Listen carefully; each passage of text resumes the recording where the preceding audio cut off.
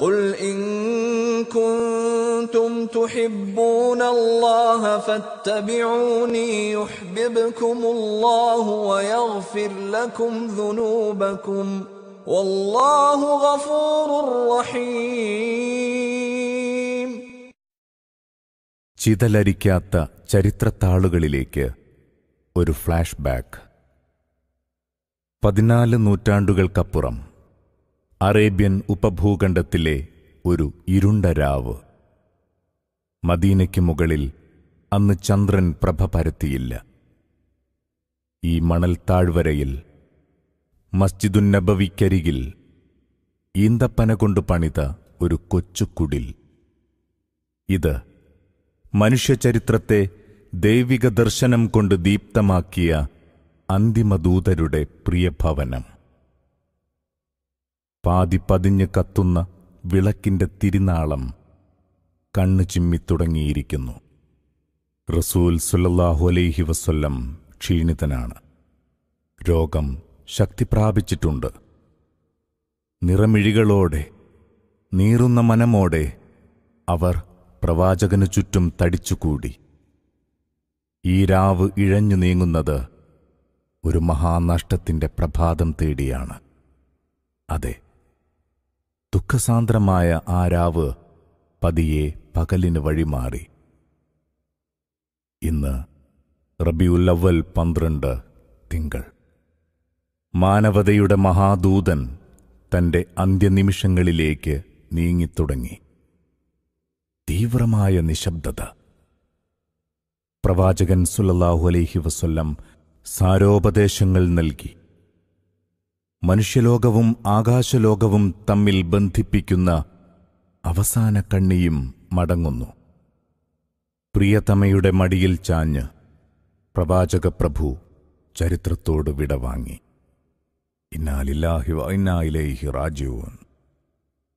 وما محمد إلا رسول قد خلت من قبله الرسل أفإن مات أو قتل انقلبتم على أعقابكم ومن ينقلب على عقبيه فلن يضر الله شيئا وسيجزي الله الشاكرين.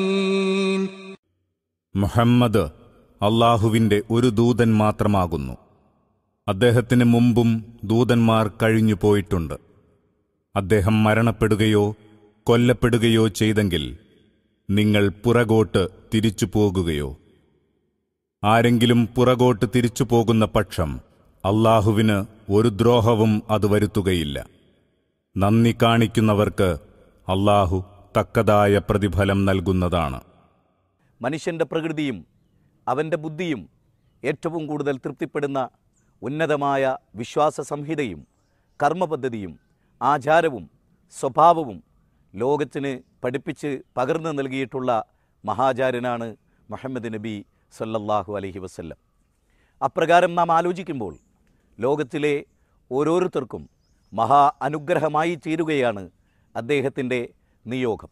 وما أرسلناك إلا رحمة للعالمين. ലോകർക്ക് കാരുണ്യമായി കൊണ്ടല്ലാതെ നിന്നെ നാം അയച്ചിട്ടില്ല. എന്തുകൊണ്ടാണ് പ്രവാചകൻ ലോകത്തിന് അനുഗ്രഹമായി തീരുന്നത്? അദ്ദേഹം ലോകത്ത് സമൂഹത്തിൻ്റെ മുമ്പിൽ കടന്നു വരികയും ലോകത്തോട് അദ്ദേഹം ആഹ്വാനം ചെയ്തതും പഠിപ്പിച്ചതുമായ സിദ്ധാന്തങ്ങൾ എന്നും നിത്യപ്രസക്തങ്ങളായ ആശയങ്ങളും ആദർശങ്ങളും ഡാർക്ക് ഏജിൽ ജീവിച്ചിരുന്നൊരു ജനപദത്തോട് ആദ്യമായി അദ്ദേഹം ആവശ്യപ്പെട്ടിരുന്നത് സൃഷ്ടിച്ച പ്രപഞ്ചനാഥനെക്കുറിച്ചായിരുന്നു. അനന്തവിസ്തൃതമായ ആകാശഭൂമികളെ സൃഷ്ടിച്ച് പരിപാലിക്കുന്ന അജയ്യനും അനുപമനും അദ്വിതീയനുമായ പ്രപഞ്ചനാഥനെക്കുറിച്ച് ഓർമ്മപ്പെടുത്തിക്കൊണ്ട് ജീവിതത്തിൽ കൃത്യമായ ലക്ഷ്യബോധം നൽകിക്കൊണ്ട് ആ പ്രവാചകൻ മനുഷ്യർക്കിടയിൽ മാതൃകയായി ജീവിച്ചു. സുഹൃത്തെ, പ്രവാചകൻ സല്ലല്ലാഹു അലൈഹി വസല്ലമയിലൂടെ നമുക്ക് ലഭിച്ച അനുഗ്രഹങ്ങൾ ബോധ്യമാവുക നാം ജീവിക്കുന്ന സമൂഹത്തിന്റെ വിശ്വാസ ആചാരങ്ങളെ വിലയിരുത്തുമ്പോൾ മാത്രമാണ്. മനുഷ്യർ നിർഭയത്വമുള്ള വിശ്വാസത്തിൻ്റെ അടിമകളാകണം. നോക്കൂ, ആധുനിക ലോകത്തിലെ മനുഷ്യർക്ക് എന്തെല്ലാം അന്ധവിശ്വാസങ്ങളാണ്. താൻ വീട്ടിൽ നിന്ന് യാത്ര പറഞ്ഞിറങ്ങി റോട്ടിലൂടെ സഞ്ചരിക്കുമ്പോൾ ഒരു കറുത്ത പൂച്ച ക്രോസ് ചെയ്താൽ യാത്ര അവസാനിപ്പിച്ച് തിരിച്ചു പോരുന്ന ആളുകൾ. അതെ, മനുഷ്യന് താങ്ങാനാവാത്ത അത്യാചാരങ്ങളുടെ അമിതഭാരവും മാനസിക ബന്ധങ്ങളെ ഉലയ്ക്കുന്ന പ്രാകൃത പെരുമാറ്റങ്ങളും രക്തരൂഷിത പോരാട്ടങ്ങളും ജന്മാവകാശ നിഷേധങ്ങളും പ്രവാചക നിയോഗമനം വഴി ഉന്മൂലനം ചെയ്യപ്പെട്ടു. സാമൂഹിക രംഗത്തും വിപ്ലവകരമായിരുന്നു അദ്ദേഹത്തിൻ്റെ വിമോചന സിദ്ധാന്തങ്ങൾ. 1948 മനുഷ്യാവകാശ സംഘടന ലോക മനുഷ്യാവകാശ ദിനമായി കൊണ്ടാടുകയും ഒന്നാമത്തെ മേഘ്നാ കാർട്ടയുടെ പ്രഖ്യാപനമുണ്ടാകുന്നതും 1948. എന്നാൽ 1400 വർഷങ്ങൾക്കപ്പുറത്ത് പ്രവാചക തിരുമേനിയുടെ ഹജ്ജ് വേളയിലെ വിടവാങ്ങൽ പ്രസംഗത്തിൽ അദ്ദേഹം നടത്തിയ ഉജ്ജ്വലമായ പ്രഖ്യാപനം ഈ പരിശുദ്ധ കഅബയേക്കാൾ, ഈ ദുൽഹജ്ജ് മാസത്തേക്കാൾ, പവിത്രമായ ദുൽഹജ്ജ് 9 എല്ലാം ആദരിക്കപ്പെടേണ്ടതാണ്. നിങ്ങളുടെ അഭിമാനവും നിങ്ങളുടെ രക്തവും നിങ്ങളുടെ സമ്പത്തും എന്ന് മാത്രമല്ല, ലാ ഫളലിൽ അറബിയൻ അല അജമീൻ, അറബിക്ക് അനറബിയേക്കാളും കറുത്തവന് വെളുത്തവനേക്കാളും യാതൊരുവിധ പ്രത്യേകതയുമില്ല. ഒരച്ഛൻ്റെയും അമ്മയുടെയും മക്കളാണ് നിങ്ങൾ. അതുവഴി നിങ്ങൾ ഏകോദര സഹോദരങ്ങളാണ്. ജീവിതത്തിലെ ഏറ്റവും നല്ല മാതൃക എന്ന നിലയിൽ മുഹമ്മദ് നബി സല്ലല്ലാഹു അലൈഹി വസല്ലമയെ പഠിക്കാൻ ശ്രമിച്ചാൽ ഗംഭീരവും അർത്ഥപൂർണവും എല്ലാ അർത്ഥത്തിലും അനുകരിക്കാൻ പറ്റുന്ന ഒരു മാതൃക അതായിരുന്നു പ്രവാചക തിരുമേനി സല്ലല്ലാഹു അലൈഹി വസല്ലം. അദ്ദേഹത്തിൻ്റെ ജീവിതത്തിൽ മാനവ വിമോചനത്തെ ലക്ഷ്യം വെച്ചുകൊണ്ട് അദ്ദേഹം കടന്നു വരികയും മനുഷ്യരാശി ഏറ്റവും നല്ല കുടുംബജീവിതം, ഏറ്റവും നല്ല ഒരു ഭർത്താവ്, ഏറ്റവും നല്ല ഭാര്യ, ഏറ്റവും നല്ല അയൽവാസി, ഒരു നല്ല കച്ചവടക്കാരൻ, ഒരു രാഷ്ട്രീയ സംവിധാനത്തെ ഏറ്റവും നന്നായി കൊണ്ടുപോയ മഹാപരിഷ്കർത്താവ്, ഏറ്റവും വലിയ നീതിമാൻ എന്ന നിലയിലെല്ലാം പ്രവാചകനെ നമ്മൾ കാണുന്നു. ആ പ്രവാചകനെ ഏറ്റവും നന്നായി അനുധാവനം ചെയ്യുക എന്നത് നമ്മുടെ ബാധ്യതയുടെ പ്രധാനമായ ഘട്ടമാണ്. لقد كان لكم في رسول الله أسوة حسنة لمن كان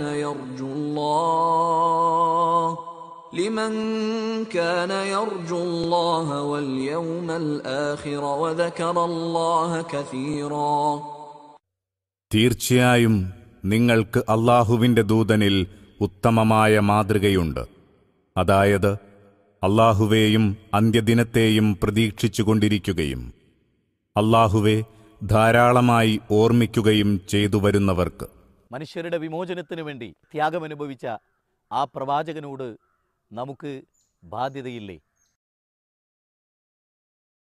അതെ, ആ പ്രവാചകനോട് നമുക്ക് ബാധ്യതയുണ്ട്. ജീവിതത്തിൻ്റെ നിഖില മേഖലകളെയും പഠിപ്പിക്കുകയും മാർഗദർശനത്തിൻ്റെയും വിമോചനത്തിൻ്റെയും പാത തെളിയിക്കുകയും ചെയ്ത പ്രവാചകൻ ജീവിതത്തിൽ ചിരിച്ചതും ജീവിതത്തിൽ കരഞ്ഞതുമെല്ലാം ഉമ്മത്തിനു വേണ്ടിയായിരുന്നു. താനേറെ സ്നേഹിക്കുന്ന നാടിൻ്റെ സൗകര്യങ്ങളെയും സൗന്ദര്യങ്ങളെയും വെടിഞ്ഞ് പ്രവാസത്തിൻ്റെയും പ്രതിസന്ധികളുടെയും മദീനയിലെ പാതയോരങ്ങളിലേക്ക് പ്രവാചക തിരുമേനി പറിച്ചു നടപ്പെട്ട ചരിത്രത്തിൻ്റെ ഇന്നലകളുടെ ഓർമ്മകളിൽ തെളിഞ്ഞു വരുന്നുണ്ട്. സ്വാഭാവികമായും ആ പ്രവാചകനോട് നമുക്ക് കടപ്പാടില്ലെന്ന് പറയാൻ സാധിക്കുകയില്ല. അതുകൊണ്ട് തന്നെ വിശ്വാസി സമൂഹത്തെ സംബന്ധിച്ചിടത്തോളം പ്രവാചക തിരുമേനി സല്ലല്ലാഹു അലൈഹി വസല്ലമ തങ്ങളോട് അവർക്കുള്ള ഒന്നാമത്തെ ബാധ്യത ആ പ്രവാചകനെ സ്നേഹിക്കലും ആ പ്രവാചകൻ്റെ കൽപ്പനകളെയും നിർദ്ദേശങ്ങളെയും സാക്ഷാത്കരിക്കലുമാണ്. നബി കരീം സല്ലല്ലാഹു അലൈഹി വസല്ലമ തങ്ങളെ എങ്ങനെ സ്നേഹിക്കണം? സ്നേഹമെന്നത് ഹൃദയത്തിൽ നിന്നുണ്ടാകുന്ന വൈകാരികമായ പ്രതികരണമാണ്. അത് കേവല പ്രകടനത്തിൻ്റെ അപ്പുറത്ത്, ശരീരഭാഷയുടെ അപ്പുറത്ത് മനുഷ്യ മനസ്സിൻ്റെ പ്രതികരണമാണ്. ആ മനുഷ്യ മനസ്സിൻ്റെ പ്രതികരണം ഏതർത്ഥത്തിലുണ്ടാകണമെന്ന് വളരെ കൃത്യമായി വിശുദ്ധ ഖുർആൻ നിർവചിക്കുന്നുണ്ട്. ഖുൽ ഇൻ കാന ആബാഉകും വഅബ്നാഉകും വഇഖ്വാനുകും വഅസ്വാജുകും വഅശീറതുകും വഅംവാലുൻ ഇഖ്തറഫ്തുമൂഹാ വതിജാറത്തുൻ തഖ്ശൗന കസാദഹാ വമസാകിൻ തർദൗനഹാ أحب إليكم من الله ورسوله وجهاد في سبيله فتربصوا حتى يأتي الله بأمره والله لا يهدي القوم الفاسقين. നബിയേ, പറയുക, നിങ്ങളുടെ പിതാക്കളും നിങ്ങളുടെ പുത്രന്മാരും നിങ്ങളുടെ സഹോദരങ്ങളും നിങ്ങളുടെ ഇണകളും നിങ്ങളുടെ ബന്ധുക്കളും നിങ്ങൾ സമ്പാദിച്ചുണ്ടാക്കിയ സ്വത്തുക്കളും മാന്ദ്യം നേരിടുമെന്ന് നിങ്ങൾ ഭയപ്പെടുന്ന കച്ചവടവും നിങ്ങൾ തൃപ്തിപ്പെടുന്ന പാർപ്പിടങ്ങളും നിങ്ങൾക്ക് അല്ലാഹുവേക്കാളും അവന്റെ ദൂതനേക്കാളും അവന്റെ മാർഗത്തിലുള്ള സമരത്തെക്കാളും പ്രിയപ്പെട്ടതായിരുന്നാൽ അല്ലാഹു അവന്റെ കൽപ്പന കൊണ്ടുവരുന്നതുവരെ നിങ്ങൾ കാത്തിരിക്കുക. അല്ലാഹു ധിക്കാരികളായ ജനങ്ങളെ നേർവഴിയിലാക്കുന്നതല്ല. നിങ്ങൾ നിങ്ങളുടെ മാതാപിതാക്കളെക്കാളും നിങ്ങളുടെ കച്ചവടത്തെക്കാളും എന്നുവേണ്ട സന്താനങ്ങളെക്കാളും നിങ്ങൾ പണിപ്പെട്ട് പ്രയാസപ്പെട്ട് ഉണ്ടാക്കിയ സ്വപ്നഭവനങ്ങളെക്കാളും ലോകാനുഗ്രഹിയായ പ്രവാചക തിരുമേനി സല്ലല്ലാഹു അലൈഹി വസല്ലമ തങ്ങളെ ഹൃദയത്തിലേറ്റണമെന്ന വിശുദ്ധ ഖുർആനിൻ്റെ നിർദ്ദേശം നാം എത്രത്തോളം പാലിക്കുന്നുണ്ട്, അല്ലെങ്കിൽ ജീവിതത്തിൽ നടപ്പിലാക്കുന്നുണ്ട്? വിശുദ്ധ ഖുർആൻ പറഞ്ഞ ഇതേ ആശയത്തെ പ്രവാചക തിരുമേനി സല്ലല്ലാഹു അലൈഹി വസല്ലമ തങ്ങൾ ആവർത്തിക്കുന്നുണ്ട്. ലാ യുഅ്മിനു അഹദുക്കും ഹത്ത അകൂന അഹബ്ബ ഇലൈഹി മിൻ വാലിദിഹി വവലദിഹി വന്നാസി അജ്മഈൻ. നിങ്ങളിലൊരാളുടെയും വിശ്വാസം പൂർണ്ണമാകുന്നില്ല നിങ്ങൾക്കേറ്റവും പ്രിയപ്പെട്ടത് ഞാനാകുന്നതുവരെ. ആരെക്കാളും?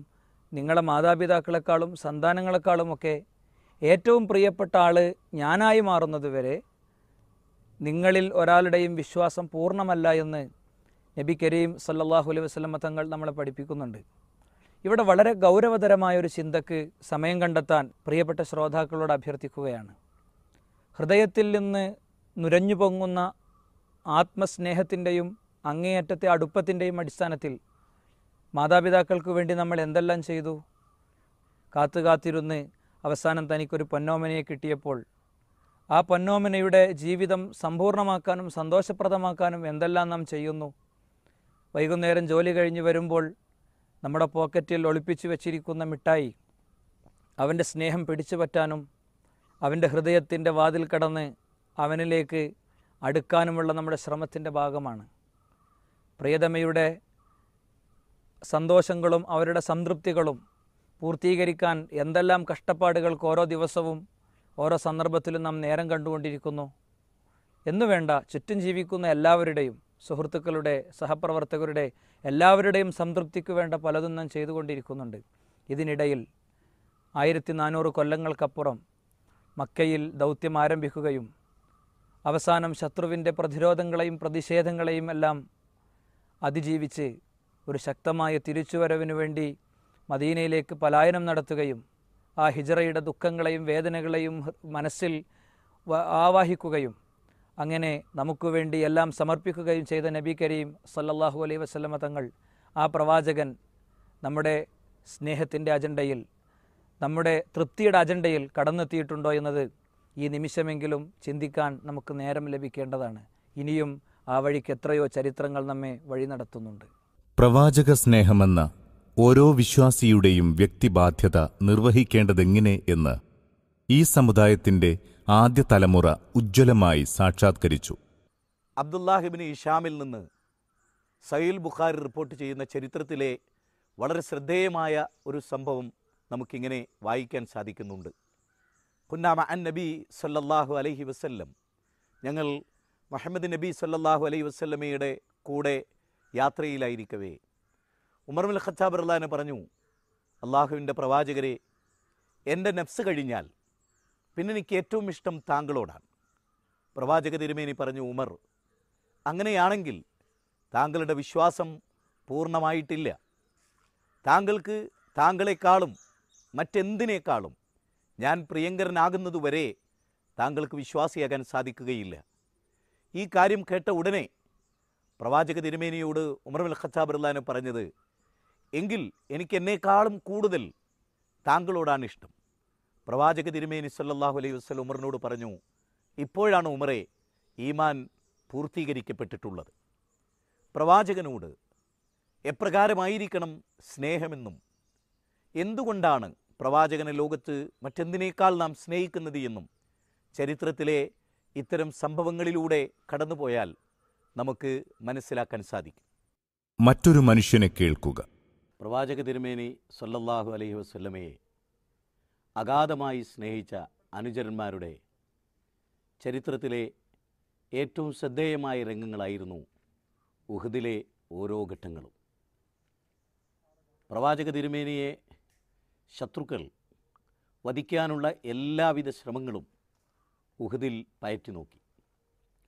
ഹല്ലല റളിയല്ലാഹു അൻഹു ഉൾപ്പെടെയുള്ള പല സ്വഹാബിമാരും, പ്രവാചക തിരുമേനിയുടെ പിതൃവ്യൻ ഹംസ റളിയല്ലാഹു അൻഹു ഉൾപ്പെടെയുള്ള പല മഹാന്മാരായ സ്വഹാബിമാരും പ്രവാചകന് വലയം തീർക്കുകയും ശത്രുക്കളിൽ നിന്ന് അദ്ദേഹത്തെ പ്രൊട്ടക്റ്റ് ചെയ്യുകയും ചെയ്തു. ഒന്ന് മഹാനായ അബൂ തല്ലത്തുൽ അൻസാരി റളിയല്ലാഹു അൻഹു.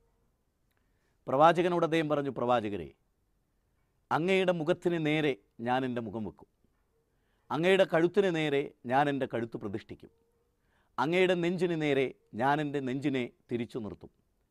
യാതൊരു കാരണവശാലും താങ്കൾ ഇടത്തോട്ടോ വലത്തോട്ടോ തെറ്റിപ്പോകാൻ പാടില്ല. കാരണം ഞാൻ അങ്ങൊന്നിനെ എൻ്റെ മാതാപിതാക്കളെക്കാൾ സ്നേഹിക്കുന്നു. അങ്ങക്കൊരു പോറലേൽക്കുക എന്നത് സഹിക്കാനാകാത്ത ആളാണ് ഞാൻ. ഉഹദ് യുദ്ധം കഴിഞ്ഞ് മടങ്ങവേ ഒരു സഹോദരി കരഞ്ഞുകൊണ്ട് ഓടി വരികയാണ്. അള്ളാഹുവിൻ്റെ റസൂലിന് എന്തെങ്കിലും സംഭവിച്ചുവോ? അതായിരുന്നു അവരുടെ ചോദ്യം. അവരോട് പറയപ്പെട്ടു, സഹോദരി, നിങ്ങളുടെ ഉപ്പ കൊല്ലപ്പെട്ടു. അവർക്കത് അത്ര തന്നെ ദുഃഖകരമായിരുന്നില്ല. അവർ ചോദിച്ചു, അല്ല, എൻ്റെ ഹബീബായ റസൂലുള്ളാഹ്ക്ക് എന്തെങ്കിലും സംഭവിച്ചുവോ? അപ്പോൾ അവരോട് പറയപ്പെട്ടു, നിങ്ങളുടെ ഭർത്താവും കൊല്ലപ്പെട്ടു. അപ്പോഴും അത് ഗൗരവമായി കാണാതെ അവർ ചോദിച്ചു, പ്രവാചകന്, അള്ളാഹുവിൻ്റെ റസൂലിന് എന്തെങ്കിലും സംഭവിച്ചിട്ടുണ്ടോ? വീണ്ടും അവരോട് പറയപ്പെട്ടു, നിങ്ങളുടെ മകനും ഉഹദ് യുദ്ധത്തിൽ കൊല്ലപ്പെട്ടിട്ടുണ്ട് എന്ന്. എൻ്റെ മകനേക്കാളും ഞാൻ പ്രാധാന്യത്തോടുകൂടി കാണുന്നത് ഹബീബായ റസൂലുള്ളാഹി സ്വല്ലല്ലാഹു അലൈഹി വസല്ലമയാണ്. അദ്ദേഹത്തിന് എന്തെങ്കിലും സംഭവിച്ചോ? അദ്ദേഹം ജീവിച്ചിരിപ്പുണ്ട് എന്നറിഞ്ഞപ്പോൾ മാത്രമാണ് ആ വനിത ഏറെ സന്തുഷ്ടയായി കണ്ടത്. ഇതാ ചരിത്രത്തിലെ വേറെയൊരു പ്രതിനിധി. എത്യോപ്യക്കാരനും കറുത്ത വർഗ്ഗക്കാരുടെ പ്രതീകവുമായിരുന്നു ബിലാൽ. അടിമയായിരുന്നു. ചരിത്രത്തിലെ മഹാസ്നേഹത്തിൻ്റെ ഉദാഹരണമായിരുന്നു ബിലാൽ. ഏറ്റവും നന്നായി പള്ളി മിനാരങ്ങളിൽ നിന്ന് ബാങ്കുലി മുഴങ്ങിയത് ബിലാലിൻ്റെതായിരുന്നു. പ്രവാചകൻ്റെ വിയോഗത്തിന് ശേഷം ബിലാൽ റളിയല്ലാഹു അൻഹു ബാങ്ക് കൊടുക്കാൻ വിസമ്മതിച്ചു. ഉമർ ബിൻ ഖത്താബ് റളിയല്ലാഹുവിൻ്റെ നിർബന്ധപ്രകാരം അദ്ദേഹം ബാങ്ക് കൊടുക്കുകയാണ്. അഷ്ഹദു അല്ലാ ഇലാഹ ഇല്ലല്ലാ എന്ന് കഴിഞ്ഞു അഷ്ഹദു അന്ന മുഹമ്മദ് റസൂലുള്ളാഹി എന്ന് വിളിച്ചു പറഞ്ഞപ്പോൾ പിന്നീട് അദ്ദേഹത്തിൻ്റെ ശബ്ദമുയർന്നില്ല. ഇടത്തൊണ്ട ഇടറി അദ്ദേഹം കരയുകയായിരുന്നു. പ്രവാചകനെക്കുറിച്ചുള്ള ഓർമ്മകൾ അദ്ദേഹത്തിൻ്റെ മനസ്സിലേക്ക് തേട്ടി വന്നു. ജീവിതത്തിൽ അടിമയായി ജീവിച്ച കാലം, ആർക്കും വേണ്ടാത്തവനായി കൊള്ളരുതാത്തവനായി ജീവിച്ചതിൽ നിന്നും ഉന്നതനായ ദൈവത്തിൻ്റെ അടിമ എന്ന അവസ്ഥയിലേക്ക് തന്നെ കൈപിടിച്ചുയർത്തിയത് പ്രവാചക തിരുമേനിയാണ്. മക്കം ഫതയിൽ കാബാലയത്തിൻ്റെ വാതിലുകൾ തുറന്ന് ബാങ്കുലി മുഴക്കാൻ തന്നോട് ആവശ്യപ്പെട്ടത് പ്രവാചകനായിരുന്നു. കാബത്തിലേക്ക് കയറി നിൽക്കാൻ വേണ്ടി പ്രവാചകൻ്റെ ഷോൾഡർ ബിലാലിന് പ്രവാചക തിരുമേനി വെച്ചു കൊടുത്തു. അങ്ങനെ എത്രയെത്ര ഓർമ്മകൾ. ഇത് തീരാത്ത കഥനമാണ്. അത്ഭുതത്തോടെ മാത്രം കേട്ടിരിക്കാവുന്ന കുറെ ചരിത്രസാക്ഷ്യങ്ങളുടെ തീരാത്ത അവതരണം. മനുഷ്യചരിത്രത്തെ നയിക്കാനും മനുഷ്യചരിത്രത്തിന് മാർഗദർശനം നൽകാനും കടന്നെത്തിയ മഹാപ്രവാചകനെ എങ്ങനെ സ്നേഹിക്കണമെന്നത് ഇനിയും വിശദീകരിക്കേണ്ടതില്ല. പക്ഷേ വളരെ കൃത്യമായി സമൂഹത്തെ നാം വിലയിരുത്തുമ്പോൾ 3 രീതിയിലുള്ള വീക്ഷണഗതികൾ ഇന്ന് സമൂഹത്തിൽ ഈ വിഷയത്തിൽ നിലനിൽക്കുന്നുണ്ട്.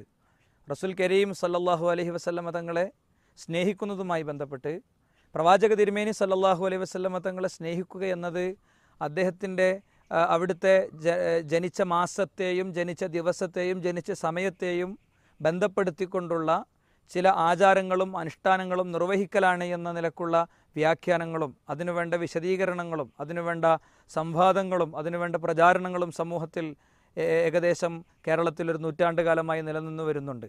റബിയുൽ അവൽ മാസത്തിൽ റബിയുൽ അവൽ 12-ന് പ്രത്യേകമായ ചില ആചാരങ്ങളും കർമ്മങ്ങളുമൊക്കെ ചെയ്യലാണ് പ്രവാചക സ്നേഹം.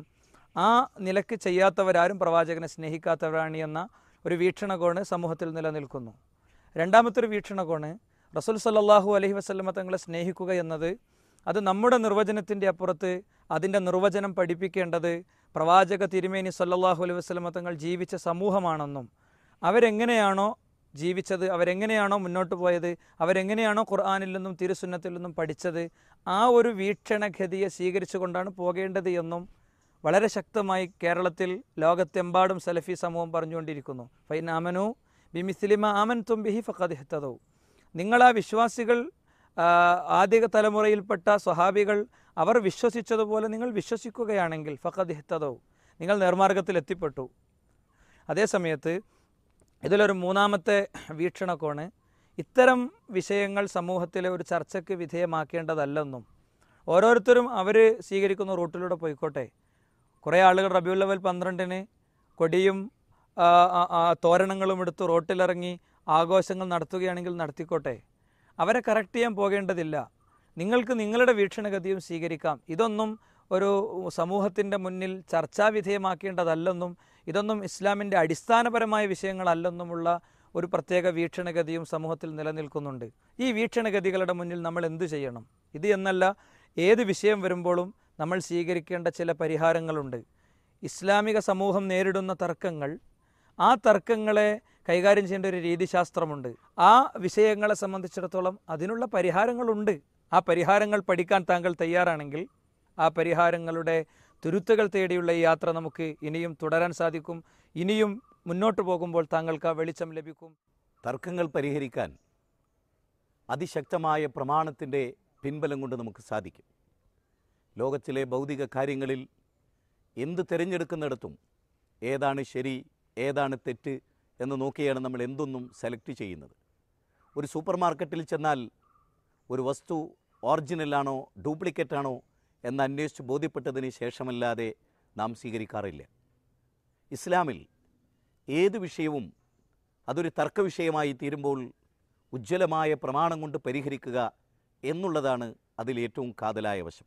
يا أيها الذين آمنوا أطيعوا الله وأطيعوا الرسول وأولي الأمر منكم فإن تنازعتم في شيء فردوه إلى الله والرسول إن كنتم تؤمنون بالله واليوم الآخر ذلك خير وأحسن تأويلا. സത്യവിശ്വാസികളെ, നിങ്ങൾ അല്ലാഹുവെ അനുസരിക്കുക, അല്ലാഹുവിൻ്റെ ദൂതനെയും നിങ്ങളിൽ നിന്നുള്ള കൈകാര്യകർത്താക്കളെയും അനുസരിക്കുക. ഇനി വല്ല കാര്യത്തിലും നിങ്ങൾക്കിടയിൽ ഭിന്നിപ്പുണ്ടാകുകയാണെങ്കിൽ നിങ്ങളത് അല്ലാഹുവിലേക്കും റസൂലിലേക്കും മടക്കുക. നിങ്ങൾ അല്ലാഹുവിലും അന്ത്യദിനത്തിലും വിശ്വസിക്കുന്നുവെങ്കിൽ അതാണ് വേണ്ടത്. അതാണ് ഉത്തമവും കൂടുതൽ നല്ല പര്യവസാനമുള്ളതും. വമൻ യുശാഖിഖ് റസൂല മിൻ ബഅദി മാ തബയ്യന ലഹുൽ ഹുദാ വയത്തബി ഗൈറ സബീലിൽ മുഅ്മിനീന നുവല്ലിഹി മാ തവല്ല വനുസ്ലിഹി ജഹന്നം വസഅത് മസീറ. ഹിദായത്ത് വ്യക്തമായി കഴിഞ്ഞതിന് ശേഷം പ്രവാചകനോട് എതിർത്തു നിൽക്കുകയും സഹാബത്തിൻ്റെതല്ലാത്ത മാർഗം അവലംബിക്കുകയും ചെയ്തവരാരോ നുവല്ലിഹി മാത്തവല്ല, അവരെ തിരിഞ്ഞിടത്തേക്ക് നാം തിരിച്ചുവിടും. വനുസ്ലിഹി ജഹന്നം, അങ്ങനെ നാം അവരെ നരകത്തിലേക്ക് നയിക്കും. വസാഅത്ത് മസീറ, അതത്തെ ചീത്തയായ താവളമാണ് എന്നാണ്. അപ്പോൾ അഭിപ്രായ ഭിന്നത ഉണ്ടാകുന്ന ഏതേത് കാര്യത്തിലും അള്ളാഹുവിൻ്റെ റസൂലും പ്രവാചകനും എന്ത് പഠിപ്പിച്ചു എന്നതാണ് നാം ശ്രദ്ധിക്കേണ്ടത്. നാട്ടാചാരവും മാമൂലുകളുമല്ല. വമാ കാനലി മുഅ്മിനിൻ വലാ മുഅ്മിനത്തിൻ ഇദാ ഖലല്ലാഹു വറസൂലുഹു അംറ അൻ യകൂന ലഹുമുൽ ഖൈറതു മിൻ അംരിഹി വമൻ യഹ്സില്ലാഹ വറസൂലഹു ഫഖദ് ളല്ല ളലാലം മുബീന. വിശുദ്ധ ഖുർആനിലെ 33-ാം അധ്യായം 36-ാമത്തെ വചനമാണ്. സത്യവിശ്വാസിനിക്കും സത്യവിശ്വാസിക്കും പാടില്ല തന്നെ അള്ളാഹും റസൂലും ഒരു കാര്യത്തിൽ വിധി പറഞ്ഞാൽ പിന്നെ സ്വന്തമായൊരഭിപ്രായം അവർക്കുണ്ടാകാൻ പാടില്ല. ആരെങ്കിലും അള്ളാഹുവിനെയും റസൂലിനെയും ധിക്കരിച്ചാൽ അവർ വിദൂരമായ വഴികേടിലാണ് എന്നാണ് അള്ളാഹു സുബ്ഹാനഹു വ തആല നമ്മെ അറിയിക്കുന്നത്. അതുകൊണ്ട് തന്നെ നമ്മുടെ ഏത് തർക്കങ്ങളിലും പരിഹാരമായി അതിന് പരിഹാരം നിർദ്ദേശിച്ചുകൊണ്ട് കടന്നു വന്ന വിശുദ്ധ ഖുർആൻ, പ്രവാചകൻ്റെ ചര്യ, ഇതിലേക്ക് മടക്കാൻ നമ്മൾ ശ്രമിച്ചിട്ടുണ്ടോ? നമ്മുടെ ജീവിതത്തിലെ എന്ത് വിഷയങ്ങൾ വന്നാലും അള്ളാഹുവിൻ്റെ ഗ്രന്ഥത്തിൽ എന്താണുള്ളത്, റസൂൽ സല്ലല്ലാഹു അലൈഹി വസല്ലമയുടെ വചനത്തിൽ എന്താണുള്ളത്, സത്യവിശ്വാസികളായ സ്വഹാബത്ത് എന്താണ് ആ വിഷയത്തിൽ ചെയ്തിട്ടുള്ളത്, അവരുടെ സമീപനം എന്താണ്, ഇത് പഠിക്കാൻ നമ്മൾ ബാധ്യസ്ഥരാണ്. അതെ, മതരംഗത്തെ തർക്കങ്ങൾ ഏതാണെങ്കിലും അത് പരിഹരിക്കാൻ വഴിയുണ്ടെന്ന് വ്യക്തമായി.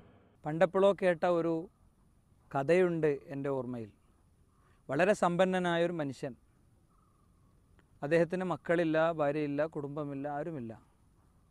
എപ്പോഴും അദ്ദേഹത്തിൻ്റെ മനസ്സിലൊരു ആധിയാണ്, എൻ്റെ ജീവിതം മുന്നോട്ട് പോയി ഞാൻ വാർദ്ധക്യത്തിലെത്തുമ്പോൾ, ഞാൻ ജീവിതത്തിൻ്റെ ഏറ്റവും അവസാനത്തൊരു സന്ദർഭത്തിലെത്തുമ്പോൾ, ഞാൻ രോഗിയാകുമ്പോൾ ആരായിരിക്കും എന്നെ സംരക്ഷിക്കുക, ആരായിരിക്കും എന്നെ സഹായിക്കുക? ആര് സഹായത്തിനെത്തിയാലും ആ സഹായത്തിനെത്തുന്ന ആരും സാമ്പത്തികമായി ഒരു രൂപ പോലും എനിക്ക് വേണ്ടി ചെലവഴിക്കേണ്ടി വരരുത് എന്ന് അദ്ദേഹം മനസ്സിലാഗ്രഹിച്ചുകൊണ്ടൊരു തീരുമാനമെടുത്തു. എല്ലാ മാസവും തനിക്ക് ലഭിക്കുന്ന സമ്പാദ്യത്തിൻ്റെ വലിയ ഒരു ഓഹരി തൻ്റെ വീട്ടിലെ ഒരു പ്രത്യേക സ്ഥലത്ത് അദ്ദേഹം ശേഖരിക്കാൻ തുടങ്ങി. മണ്ണിലൊരു കുഴിയെടുത്ത് ആ കുഴിയിലൊരു കലം വെച്ച് ആ കലത്തിലേക്ക് എന്നും അദ്ദേഹം ആ കലത്തിലൊരു ചെറിയ ദ്വാരമുണ്ടാക്കി എന്നും അദ്ദേഹം കുറച്ച് ക്യാഷ് അതിലേക്ക് അങ്ങനെ കൊണ്ടുപോയിടും. മാസങ്ങളും വർഷങ്ങളും ഏറെ നീണ്ടുപോയി. ആ മനുഷ്യൻ അയാളുടെ യൗവനവും കഴിഞ്ഞ് മധ്യവയസ്കതയും കഴിഞ്ഞ് വാർദ്ധക്യത്തിലേക്കെത്തി. ഒരു ദിവസം അദ്ദേഹം രോഗിയായി ആശുപത്രിയിൽ അഡ്മിറ്റ് ചെയ്ത ആദ്യത്തെ ദിവസം തന്നെ തൻ്റെ കൂടെ നിൽക്കുന്ന സഹായിയെ വിളിച്ചിട്ട് അയാൾ പറഞ്ഞു, എൻ്റെ വീട്ടിലെ ഇന്ന സ്ഥലത്ത് കലത്തിൽ ഞാൻ ഒരു വലിയ ധനശേഖരം ഒരുമിച്ച് കൂട്ടി വച്ചിട്ടുണ്ട്. എൻ്റെ ചികിത്സക്കും പിന്നെയും ഒരുപാട് അതിൽ ക്യാഷ് ഉണ്ടാകും.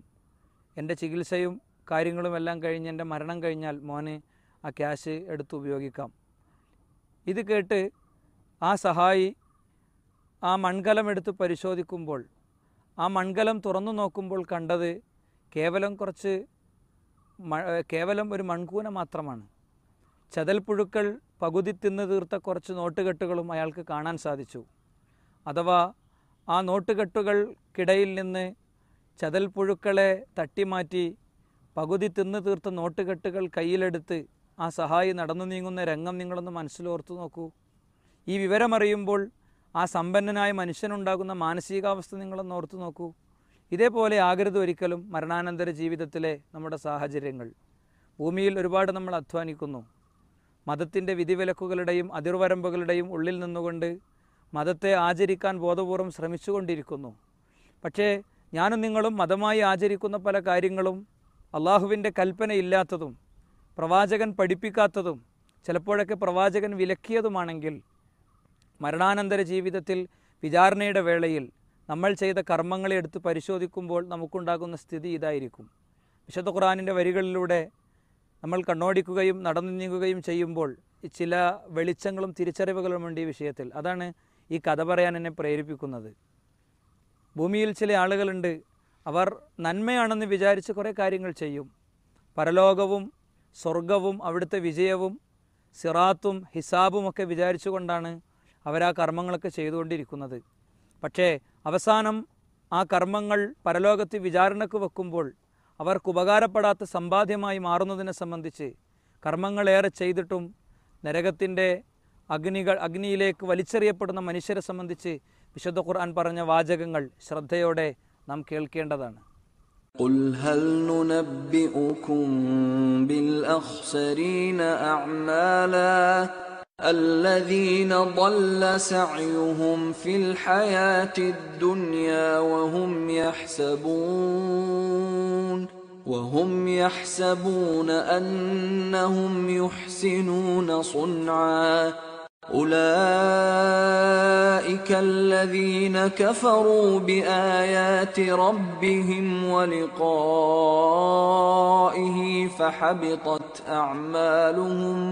فحبطت أعمالهم فلا نقيم لهم يوم القيامة وزنا. ഐഹിക ജീവിതത്തിലെ തങ്ങളുടെ പ്രയത്നം പിഴച്ചുപോയവരത്രേ അവർ വിചാരിക്കുന്നതാകട്ടെ തങ്ങൾ നല്ല പ്രവർത്തനം നടത്തിക്കൊണ്ടിരിക്കുന്നു എന്നാണ്. തങ്ങളുടെ രക്ഷിതാവിൻ്റെ ദൃഷ്ടാന്തങ്ങളിലും അവനുമായി കണ്ടുമുട്ടുന്നതിലും വിശ്വസിക്കാത്തവരത്രേ അവർ. അതിനാൽ അവരുടെ കർമ്മങ്ങൾ നിഷ്ഫലമായി പോയിരിക്കുന്നു. അതിനാൽ നാം അവർക്ക് ഉയിർത്തെഴുന്നേൽപ്പിന്റെ നാളിൽ യാതൊരു തൂക്കവും അഥവാ സ്ഥാനവും നിലനിർത്തുകയില്ല. ഇവിടെ വിശുദ്ധ ഖുർആൻ പറഞ്ഞു നിർത്തിയ ഈ വാചകങ്ങളെ സൂക്ഷ്മമായി വിലയിരുത്തി ആർക്കും മനസ്സിലാകും, അധാർമിക ജീവിതം നയിച്ചവരോ, ജീവിതത്തിൽ തെറ്റായ നിലപാടുകൾ സ്വീകരിച്ചവരോ, അതല്ലെങ്കിൽ മനുഷ്യർ കുറ്റകൃത്യങ്ങളും പാപങ്ങളുമായി വിചാരിക്കുന്ന തിന്മകളിലൂടെ കടന്നു നീങ്ങിയ ആളുകളോ ഏകഛത്രാധിപതികളോ ഒന്നുമല്ല ഈ ആയത്തിലെ പരാമർശ വിഭാഗം. മറിച്ച് മതമാണെന്ന നിലക്ക്, നന്മയാണെന്ന നിലക്ക്, സത്യമാണെന്ന നിലക്ക്, തനിക്ക് വിജയം ലഭിക്കുമെന്ന നിലക്ക് കുറേ കർമ്മങ്ങൾ ചെയ്ത് അത് റബ്ബിൻ്റെയും റസൂലിൻ്റെയും നിർദ്ദേശങ്ങളില്ലാത്ത കർമ്മങ്ങളായി മാറി അവസാനം അതുവഴി നരകത്തിലെത്തിപ്പെടുന്നവരെ സംബന്ധിച്ച് തന്നെയാണ് വിശുദ്ധ ഖുർആൻ ഇവിടെ പഠിപ്പിക്കുന്നത്. എൻ്റെ കഥയിലെ കഥാപാത്രത്തെ പോലെ അയാൾ ഒരിക്കൽ പോലും താൻ വെച്ച മൺകലത്തിലെ നോട്ടുകെട്ടുകളുടെ സ്ഥിതി പരിശോധിച്ചിട്ടില്ല. അത് ചിതൽ പുഴുക്കൾ അരിക്കുന്നുണ്ടോ, അതിന് വേറെ എന്തെങ്കിലും തകരാറുകൾ സംഭവിക്കുന്നുണ്ടോ എന്നയാൾ പരിശോധിച്ചിട്ടില്ല. അയാൾ അങ്ങേയറ്റത്തെ ആത്മവിശ്വാസത്തിലായിരുന്നു. ആ ആത്മവിശ്വാസമാണ് അയാളെ പറ്റിച്ചത്. ഇത്തരമൊരു ആത്മവിശ്വാസം നമ്മൾ മനസ്സിൽ വെച്ച് പുലർത്തുന്നുണ്ടോ? എനിക്ക് പഴച്ചിട്ടില്ല. എൻ്റെ കാക്കക്കാരണവന്മാരും പിതാക്കന്മാരുമൊക്കെ സ്വീകരിച്ചു പോരുന്നൊരു റൂട്ടുണ്ട്. ഞങ്ങളുടെ ഇവിടുത്തെ മഹല്ല് ജമാഅത്തിൻ്റെ ആളുകളുടെ ഒരു കാഴ്ചപ്പാടുണ്ട്. എൻ്റെ പിതാവും പിതാവിൻ്റെ പിതാവും ഉമ്മയും ഉമ്മൻ്റെ ഉമ്മയും ഒക്കെ അന്തിയിറങ്ങുന്നൊരു മഖ്ബറയുണ്ട്. അവരൊക്കെ ഈ വീട്ടിൽ ചെയ്തു വെച്ച കുറേ കാര്യങ്ങളുണ്ട്. അവർ കാലഘട്ടങ്ങളെ ആചരിച്ചു വരുന്ന കാര്യങ്ങളുണ്ട്. അതിലൂടെ ഞാനും അങ്ങോട്ട് പോയിക്കോളാം എന്ന് വിചാരിക്കുന്ന ഒരാൾക്ക് ഇത്തരം ചില അപാകതകൾ വരാൻ സാധ്യതയുണ്ട്. വിശുദ്ധ ഖുർആൻ മറ്റൊരു സ്ഥലത്ത് നന്മയാണെന്ന നിലക്ക് നന്മയല്ലാത്ത വഴികളിലൂടെ സഞ്ചരിച്ച് അവസാനം നരകം വാങ്ങുന്ന മനുഷ്യരെക്കുറിച്ച് പറഞ്ഞിട്ടുണ്ട്.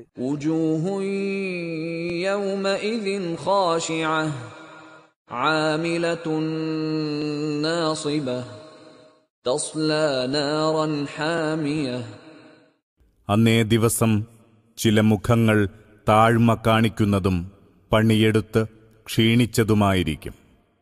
ചൂടേറിയ അഗ്നിയിൽ അവ എരിയും. നബിദിന ആഘോഷത്തിൻ്റെ പേരിൽ, പ്രവാചക സ്നേഹത്തിൻ്റെ പേരിൽ ചില ആചാരങ്ങളിലേക്കും ആഘോഷങ്ങളിലേക്കും മുസ്ലിം സമൂഹം നടന്നു നീങ്ങുന്നൊരു ഘട്ടമാണിത്. ഈ ഘട്ടത്തിൽ ഈ വിഷയത്തെയും ഈ ഒരു അർത്ഥത്തിൽ വളരെ ശക്തമായൊരു വിലയിരുത്തലിന് വിധേയമാക്കേണ്ടതുണ്ട്. ആ വിലയിരുത്തലിൻ്റെ വേദിയായി തീർച്ചയായും ഈ ഒരു കൊച്ചു ശ്രമത്തെ കാണാൻ നിങ്ങൾക്ക് സാധിക്കണം. ജീവിതത്തിലൊരിക്കലും ഈ വിഷയത്തെ പഠിച്ചിട്ടില്ല, ജീവിതത്തിലൊരിക്കലും ഈ വിഷയത്തിൻ്റെ തെളിവുകളിലേക്ക് കടന്നു ചെന്നിട്ടില്ല. ഇത് പാടില്ലെന്ന് പറയുന്നവരുടെ നിലപാടുകളെയും അവരുടെ കാഴ്ചപ്പാടുകളെയും പഠിക്കാൻ ശ്രമിച്ചിട്ടില്ല. അതുകൊണ്ട് കുറഞ്ഞ സമയം ഞങ്ങളുടെ കൂടെ ഈ ഒരു ഉദ്യമത്തിൽ താങ്കൾക്ക് സന്ദേശവും സത്യവും എത്തിക്കാനുള്ള, വെളിച്ചത്തിലേക്ക് വിളിക്കാനുള്ള ഈ ഒരു ഉദ്യമത്തിൽ താങ്കളും ഉണ്ടാവുക. സഹോദര, അന്തിമ പ്രവാചകൻ സ്വല്ലല്ലാഹു അലൈഹി വസല്ലമയെ സ്നേഹിക്കൽ നമ്മുടെ ബാധ്യതയാണ് എന്ന് നാം മനസ്സിലാക്കി. പ്രവാചകനെ സ്നേഹിക്കാത്തവന്റെ വിശ്വാസത്തെപ്പോലും അത് ബാധിക്കും എന്നും നാം ഗ്രഹിച്ചു. ഈ ബാധ്യത നിർവഹണം എങ്ങനെ നിർവഹിക്കണം എന്നതും ആദ്യ തലമുറകളുടെ ചരിത്രങ്ങളിൽ നിന്ന് നാം പഠിച്ചു. എന്നാൽ ഇന്ന് പ്രവാചക സ്നേഹത്തിന്റെ പേരിൽ നടക്കുന്നത് എന്താണ്? റബീഉൽ അവ്വൽ 12-നും അനുബന്ധ ദിനങ്ങളിലും നമ്മുടെ നാടുകളിൽ നടക്കുന്നതെന്താണ്? ഈ തെരുവോര കാഴ്ചകൾ പ്രവാചക സ്നേഹമോ അതോ പ്രവാചക നിന്ദയോ? സ്വജീവിതം കൊണ്ട് പ്രവാചക തിരുമേനിയെ സ്നേഹിച്ച് ചരിത്രത്തിന്റെ ഇന്നലകളെ ദീപ്തമാക്കിയ ബിലാലിന്റെയും അമ്മാറിന്റെയും മാർഗമാണോ ഇതെല്ലാം? അവരെ നാഥൻ അനുഗ്രഹിക്കട്ടെ. ഉണ്ണി മുഹമ്മദും പുൽക്കൂടും നഗരവീഥികളെ വാഹനക്കുരുക്കിലാക്കി കടന്നുപോകുന്ന ഘോഷയാത്രകളും എവിടെ നിന്ന് കിട്ടി സമുദായത്തിന്? സുഹൃത്തേ, ഇതുമായി താങ്കൾക്ക് ബന്ധമുണ്ടോ? ഇത്തവണയും താങ്കൾ ഇതിൽ പങ്കെടുക്കുന്നുണ്ടോ? ഈ മധുരമിഠായിക്ക് സന്തോഷത്തിന്റെ രുചിയുണ്ടോ? നോക്കൂ, ഇതിന്റെ പ്രാമാണിക തലം നാം പഠിച്ചേ തീരൂ. പ്രവാചകൻ സ്വല്ലല്ലാഹു അലൈഹി വസല്ലമയുടെ ജന്മദിനത്തിന്റെ പേരിൽ റബീഉൽ അവ്വൽ 12-ന്റെ പ്രഭാതത്തിൽ പുത്തൻ വസ്ത്രം ധരിച്ച് തോരണങ്ങൾ തൂക്കി കാതിന് ഇമ്പം പകരുന്ന ഗാനങ്ങളുമായി തെരുവിൽ ആരവമുയരുമ്പോൾ, സുഹൃത്തേ, ഈ ആരവങ്ങൾ തിരുദൂതരുടെ മരണം ആഘോഷിക്കാനാണോ അതോ ജനനം ആഘോഷിക്കാനാണോ? അറിയുക, ഇവിടെ ആഘോഷിക്കുന്നത് ജനനമല്ല, മരണമാണ്. ദഫിന്റെ താളവും സ്കൗട്ടിന്റെ ക്രമവും ചെന്നെത്തുന്നത് നബി സല്ലല്ലാഹു അലൈഹി വസല്ലമയുടെ മരണനിമിഷങ്ങളുടെ ആഘോഷമായിട്ടാണ്. കാരണം റബീഉൽ അവ്വൽ 12 നബി സല്ലല്ലാഹു അലൈഹി വസല്ലമയുടെ ജന്മദിനമാണോ എന്നതിൽ വിവിധ അഭിപ്രായ ഭിന്നതകൾ നിലനിൽക്കുന്നുണ്ട്. എല്ലാ സമസ്ത ഗ്രൂപ്പുകളും അംഗീകരിക്കുന്ന കർമ്മശാസ്ത്ര സരണിയിൽ എഴുതിയത് കാണുക. റബീഉൽ അവ്വൽ 8 തിങ്കളാഴ്ച രാവ് പകുതിയായതിനു ശേഷം നബി സല്ലല്ലാഹു അലൈഹി വസല്ലം മക്കയിൽ ജനിച്ചു. റബീഉൽ അവ്വൽ 2-ാം രാവിലാണെന്നും 10-ാം രാവിലാണെന്നും 12-ലാണെന്നും 17-ലാണെന്നും 18-ലാണെന്നും അഭിപ്രായ വ്യത്യാസമുണ്ട്. അൽ മവാഹിബുൽ ലദുന്നിയ എന്ന ഗ്രന്ഥത്തിൽ ഇതെല്ലാം പ്രസ്താവിച്ചിരിക്കുന്നു. ഇതിൽ 8-ാം രാവിലാണെന്ന അഭിപ്രായത്തെയാണ് ഹദീസ് പണ്ഡിതന്മാർ ബലപ്പെടുത്തിയിട്ടുള്ളത്. ചരിത്ര പണ്ഡിതരും ഈ അഭിപ്രായത്തിൽ ഏകോപിച്ചിട്ടുണ്ട് എന്ന് മഹാനായ ഖസ്തുല്ലാനി റളിയല്ലാഹു അൻഹു പറഞ്ഞിരിക്കുന്നു. അതേ സന്ദർഭത്തിൽ പ്രവാചക തിരുമേനി സല്ലല്ലാഹു അലൈഹി വസല്ലമ തങ്ങളുടെ വഫാത്തിൻ്റെ ദിവസമാണ്, ലോകത്തോട് അദ്ദേഹം യാത്ര പറഞ്ഞ ദിവസമാണ് റബീഉൽ അവ്വൽ 12 തിങ്കൾ എന്നതിൽ ഒരു തർക്കവുമില്ല. നബാത്തി ഖുതുബ പരിഭാഷയിലെ ഈ വരികൾ നോക്കൂ. ഇതുപോലുള്ള ഒരു മാസത്തിലാണ് അവിടുന്ന് വഫാത്തായത്. അതാ മലക്കുകൾ വന്നു ആത്മാവിനെ പിടിക്കുവാൻ തുടങ്ങി. അതിന്റെ കാഠിന്യത്താൽ പ്രവാചകൻ സല്ലല്ലാഹു അലൈഹി വസല്ലം പിടയുകയായിരുന്നു. നെറ്റിത്തടം വിയർത്തൊലിച്ചു. തന്റെ വിടവാങ്ങൽ അവിടുന്ന് പ്രഖ്യാപിച്ചു. അപ്പോൾ പേരക്കിടാങ്ങൾ ഹസൻ, ഹുസൈൻ റളിയല്ലാഹു അൻഹു വിലപിക്കുകയായിരുന്നു.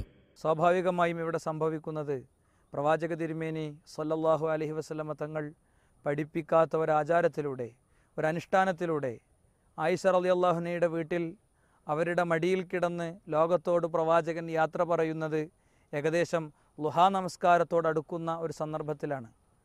മുസ്ലിം സമുദായം പ്രവാചക ജന്മദിനത്തിൻ്റെ പേരിൽ ആഘോഷങ്ങളും വാദ്യമേളങ്ങളുമായി അങ്ങാടിയിലിറങ്ങുന്നതും അവർ ആഘോഷങ്ങളുടെ ആർത്തിരമ്പലുകളിലേക്കും ആഹ്ലാദത്തിലേക്കും പൂത്തിരി കത്തിക്കലുകളിലേക്കും എത്തിച്ചേരുന്നതും തീർച്ചയായും റസൂൽ സല്ലല്ലാഹു അലൈഹി വസല്ലമ തങ്ങൾ അവിടുത്തെ ജീവിതത്തോട് യാത്ര പറയാൻ ഒരുങ്ങുന്ന, അല്ലെങ്കിൽ അദ്ദേഹത്തിൻ്റെ അന്തിമ നിമിഷങ്ങൾ ആയിഷ ബീവിയുടെ കുടിലിൽ നടന്നുകൊണ്ടിരിക്കുന്ന സന്ദർഭത്തിലാണ് എന്നത് നമ്മൾ ഓർക്കേണ്ടതാണ്.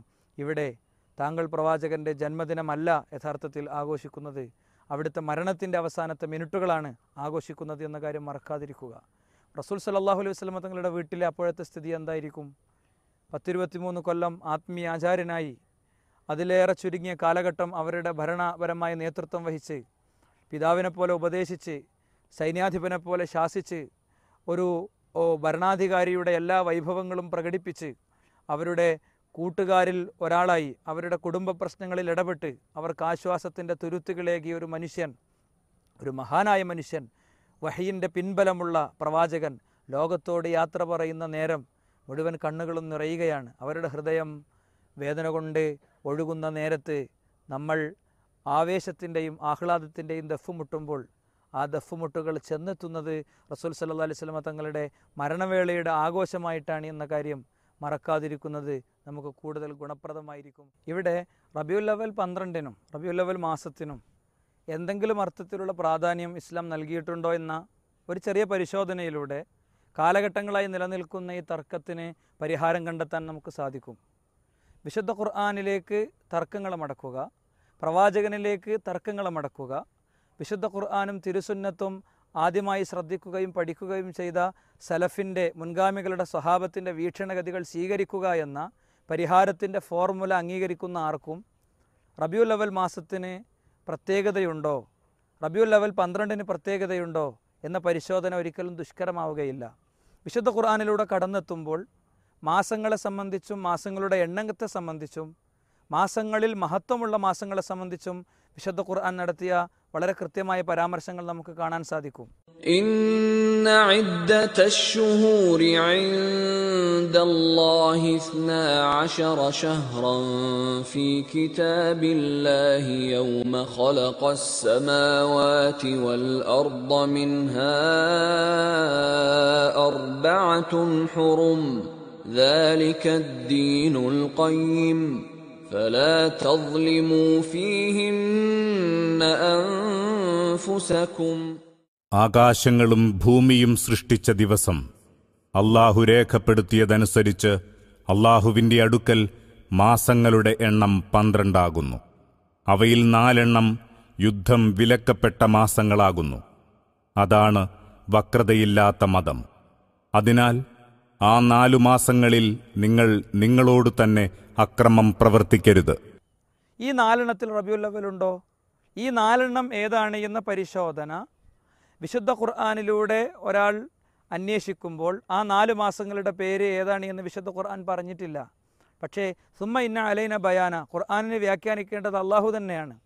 അള്ളാഹു റസൂൽ സല്ലല്ലാഹു അലൈഹി വസല്ലമ തങ്ങൾക്ക് പറഞ്ഞു കൊടുക്കുകയും അതിൻ്റെ അടിസ്ഥാനത്തിൽ പ്രവാചകൻ വിശദീകരിക്കുകയും ചെയ്തത് ഇമാം ബുഖാരി റഹിമഹുല്ല അദ്ദേഹത്തിൻ്റെ വിഖ്യാതമായ സഹീഹുൽ ബുഖാരിയിൽ കൃത്യമായി രേഖപ്പെടുത്തിയിട്ടുണ്ട്. തീർച്ചയായും കാലം എന്ന് പറയുന്നത് ഇസ്തദാറക ഹൈഅതിഹി യൗമ ഖലഖസ് സമാവാതി വൽ അർള്, ആകാശഭൂമികളെ പടച്ച അന്ന് മുതൽക്ക് മാസങ്ങൾ, വർഷങ്ങൾ, കാലഘട്ടങ്ങൾ അത് കൃത്യമായി സഞ്ചരിച്ചു കൊണ്ടിരിക്കുന്നു, ചലിച്ചുകൊണ്ടിരിക്കുന്നു എന്ന് പറഞ്ഞതിൻ്റെ ശേഷം റസൂൽ സല്ലല്ലാഹു അലൈഹി വസല്ലം തങ്ങൾ ആ മാസങ്ങളെപ്പറ്റി കൃത്യമായി പറഞ്ഞു. അവിടെ റബീഉൽ അവ്വലില്ല, മുഹറം, ദുൽഖഅദ, ദുൽഹിജ്ജ, റജബ് പോലെയുള്ള മാസങ്ങളായി റസൂൽ സല്ലല്ലാഹു അലൈഹി വസല്ലം തങ്ങളത് കൃത്യമായി അവിടെ എണ്ണുന്നു. അപ്പോൾ ആ മഹത്തരമായ 4 മാസങ്ങളിൽ റബീഉൽ അവ്വൽ മാസത്തെ നമ്മൾ കാണുന്നില്ല. ഇനി മാസങ്ങളുടെ കാര്യത്തിൽ മഹത്വം പറഞ്ഞ മറ്റൊരു മാസം ഷഹ്റു റമളാൻ അല്ലദീ ഉൻസില ഫീഹിൽ ഖുർആൻ ഹുദൻ ലിന്നാസി വബയ്യിനാതി മിനൽ ഹുദാ വൽ ഫുർഖാൻ, മനുഷ്യർക്ക് മാർഗദർശനം വിശദീകരിക്കുവാനും അവർക്ക് വെളിച്ചം പകരുവാനും വേണ്ടി പടച്ച തമ്പുരാൻ ഇറക്കിയ മഹത്തായ വേദഗ്രന്ഥം ഇറക്കിയ മാസം റമളാൻ മാസം. ആ റമളാൻ മാസമാണ് മഹത്വരകമായ മറ്റൊരു മാസമായി പരിഗണിച്ചിട്ടുള്ളത്. അവിടെയും നമുക്ക് റബീഉൽ അവ്വൽ മാസത്തെ യഥാർത്ഥത്തിൽ കാണാൻ സാധിക്കുന്നില്ല. ഇനി മാസങ്ങളുടെ, ദിവസങ്ങളുടെ, സമയത്തിൻ്റെ, സ്ഥലങ്ങളുടെ ഒക്കെ മഹത്വം പറഞ്ഞിട്ടുണ്ട്. ഇപ്പോൾ ഈത്തപ്പഴത്തിൻ്റെ മഹത്വം ഹദീസുകളിൽ കാണാം. ചില സ്ഥലങ്ങളുടെ മഹത്വം, മിനയുടെ മഹത്വം കാണാം. അതേപോലെ മഖാം ഇബ്രാഹിമിൻ്റെ മഹത്വം കാണാം. ഇങ്ങനെയുള്ള ഒരുപാട് സ്ഥലങ്ങളുടെ, വ്യക്തികളുടെ, സമയങ്ങളുടെ ഒക്കെ മഹത്വം പറഞ്ഞിട്ടും നന്മകളും ഫലായിലുകളും വിശദീകരിക്കുവാൻ വേണ്ട പ്രത്യേക അധ്യായങ്ങൾ ഹദീസിൻ്റെ ഗ്രന്ഥങ്ങളിൽ ഉണ്ടായിട്ടും റബീഉൽ അവ്വൽ മാസത്തിൻ്റെ ഏതെങ്കിലും നിലക്കുള്ളൊരു പ്രാധാന്യം സ്വഹീഹായ ഹദീസിലോ പ്രവാചകൻ്റെ ചര്യയിലോ നമുക്ക് കൃത്യമായി കാണാൻ സാധിക്കുന്നില്ല. മാത്രമല്ല സ്വഹാബത്ത്, ലക്ഷക്കണക്കിന് സ്വഹാബത്ത് ഉണ്ടായിട്ട് ആ സ്വഹാബത്തിൽ ഒരു സ്വഹാബിയും ഈ റബീഉൽ അവ്വൽ മാസത്തിന് മഹത്വം കാണുകയോ റബീഉൽ അവ്വൽ 12 പ്രാധാന്യം കൽപ്പിക്കുകയോ ചെയ്തിട്ടില്ല എന്നതും ഏറെ പ്രസക്തമായി നമ്മൾ ഓരോരുത്തരും ചിന്തിക്കേണ്ടതാണ്. പിന്നെ അവർക്കൊന്നും പ്രാധാന്യമില്ലാത്ത, അവരൊന്നും പ്രസക്തമായി കാണാത്ത, ഒരു ചൊലക്കാരക്കെങ്കിലും ഏറെ കൊടുക്കാത്ത, ഒരു അരസ്വലാത്തെങ്കിലും ഏറെ ചൊല്ലാത്ത, ഏതെങ്കിലും നിലക്കുള്ള ഒരു കർമ്മങ്ങളിൽ അവരിടപെടാത്ത ഒരു മാർഗത്തിലൂടെ നമ്മൾ പ്രവേശിക്കുമ്പോൾ അത് സൂക്ഷിച്ചുകൊണ്ട് വേണം ചെയ്യാൻ എന്നാണ് മുജാഹിദ് പ്രസ്ഥാനം പറയുന്നത്. കാരണം അള്ളാഹുവിൻ്റെ റസൂൽ സല്ലല്ലാഹു അലൈഹി വസല്ലമ തങ്ങൾ എന്താണോ ചര്യയാക്കിയത് അതാണ് നമുക്കുള്ള വഴി. റസൂൽ കരീം സല്ലല്ലാഹു അലൈഹി വസല്ലമ തങ്ങൾ 23 വർഷം ജീവിച്ചതിൽ ഏറ്റവും ചുരുങ്ങിയത് 22 റബീഉൽ അവ്വലുകളെങ്കിലും കഴിഞ്ഞുപോയി. ആ 22 റബീഉൽ അവ്വലുകളിൽ 20 പോയിട്ട്, 2 പോയിട്ട്, 1 പോയിട്ട് ഒരു നിമിഷമെങ്കിലും റസൂൽ സല്ലല്ലാഹു അലൈഹി വസല്ലമ തങ്ങൾ ആചരിക്കുകയോ ആചരിക്കാൻ ആവശ്യപ്പെടുകയോ ഇന്ന് കാണുന്ന കാര്യങ്ങളോ ഇന്ന് കാണുന്ന കാര്യങ്ങളിലേക്ക് എത്താവുന്ന വിധമുള്ള ഏതെങ്കിലും സൂചനകളോ 10 ചെമ്പ് റസൂലുള്ളാഹി സ്വല്ലല്ലാഹു അലൈഹി വസല്ലമ തങ്ങൾ ബിരിയാണി വെച്ച് വിളമ്പണ്ട, നേരെ മറിച്ച് അരച്ചൊളക്കാരക്ക് റസൂലുള്ളാഹി സ്വല്ലല്ലാഹു അലൈഹി വസല്ലമ തങ്ങൾ കൊടുത്തതില്ല. ഇതിന് പ്രാധാന്യം കൽപ്പിച്ചുകൊണ്ട്, ഇതിന് പ്രത്യേകത കൽപ്പിച്ചുകൊണ്ട് റസൂൽ കരീം സല്ലല്ലാഹു അലൈഹി വസല്ലമ തങ്ങളോ സ്വഹാബത്തോ താബിഈങ്ങളോ തബഉ താബിഈങ്ങളോ ആരും ചെയ്തതില്ല എന്നത് കൂടുതൽ പഠനങ്ങളിലേക്കും വിശദീകരണങ്ങളിലേക്കും പോകുമ്പോൾ നമുക്ക് ബോധ്യപ്പെടുന്നൊരു യാഥാർത്ഥ്യമാണ്. ഓർക്കുക, ഞാൻ നേരത്തെ പറഞ്ഞതുപോലെ നമ്മെ സംബന്ധിച്ചിടത്തോളം നമ്മൾ ആചരിച്ചു കൊണ്ടിരിക്കുന്നത് റസൂൽ സല്ലല്ലാഹു അലൈഹി വസല്ലമ തങ്ങളുടെ ജന്മദിനമല്ല, മറിച്ച് ജന്മദിനം എന്നാണെന്നതിൽ വ്യത്യസ്തമായ അഭിപ്രായ ഭിന്നതകൾ ഉണ്ടായിരിക്കെ വഫാത്തായ ദിവസം റബീഉൽ അവ്വൽ 12 തിങ്കളാണെന്നതിൽ അഭിപ്രായ വ്യത്യാസമില്ലാതിരിക്കെ ആ ളുഹാ നമസ്കാരത്തോടടുത്ത സമയത്ത് ആകാശലോകവും ഭൂമിലോകവും തമ്മിലുള്ള കണ്ണി മുറിഞ്ഞ് ലോകത്തിൻ്റെ റസൂൽ സല്ലല്ലാഹു അലൈഹി വസല്ലമ തങ്ങൾ യാത്ര പറയുന്ന വേള ദഫടിച്ചും സ്കൗട്ടടിച്ചും മധുരപലഹാരങ്ങൾ വിതരണം ചെയ്തും ആഘോഷിക്കുന്നവരാവണോ എന്നത് വീണ്ടും ആലോചിക്കാൻ നമ്മൾ ഓരോരുത്തരും നേരം കണ്ടെത്തുക. ഖുലഫാഉർ റാഷിദീങ്ങളുടെ വഴി സ്വീകരിച്ചോളൂ എന്ന് പ്രവാചക തിരുമേനി പറഞ്ഞതായി നമുക്ക് ബോധ്യപ്പെട്ടിട്ടുണ്ട്. പ്രവാചകന് ഏറ്റവും ഇഷ്ടപ്പെടുകയും പ്രവാചകനെ ഇഷ്ടപ്പെടുകയും ചെയ്ത 4 ഖലീഫമാർ. പ്രവാചകൻ്റെ വിയോഗാനന്തരം ഇസ്ലാമിൻ്റെ ഖിലാഫത്ത് ഏറ്റെടുത്ത ഒന്നാമത്തെ വ്യക്തി, സ്വർഗത്തിലേക്ക് മനുഷ്യരിൽ നിന്ന് ആദ്യമായി പ്രവേശിക്കുന്ന വ്യക്തികളിൽ ഒരാൾ. അദ്ദേഹത്തിൻ്റെ ഖിലാഫത്ത് കാലഘട്ടം 2 വർഷവും 3 മാസവും 10 ദിവസവും ഇസ്ലാമിൻ്റെ ഖിലാഫത്ത് അദ്ദേഹം ഏറ്റെടുത്തു. 2 റബീഉൽ അവ്വലുകൾ കടന്നുപോയി. പ്രവാചക സ്നേഹത്തിൻ്റെ ഭാഗമായി ഒരു തോരണം അദ്ദേഹം കെട്ടിയില്ല. പ്രവാചകനെ സ്നേഹിക്കുന്നതിൻ്റെ ഭാഗമായി പ്രവാചകൻ്റെ ജന്മദിനം കൊണ്ടാടിയില്ല. മദീനയിലെ ചെറിയ കുട്ടികളെ കൊണ്ട് പ്രവാചക ജന്മദിനം എന്ന് പറഞ്ഞ് ആഘോഷങ്ങൾ സംഘടിപ്പിച്ചില്ല.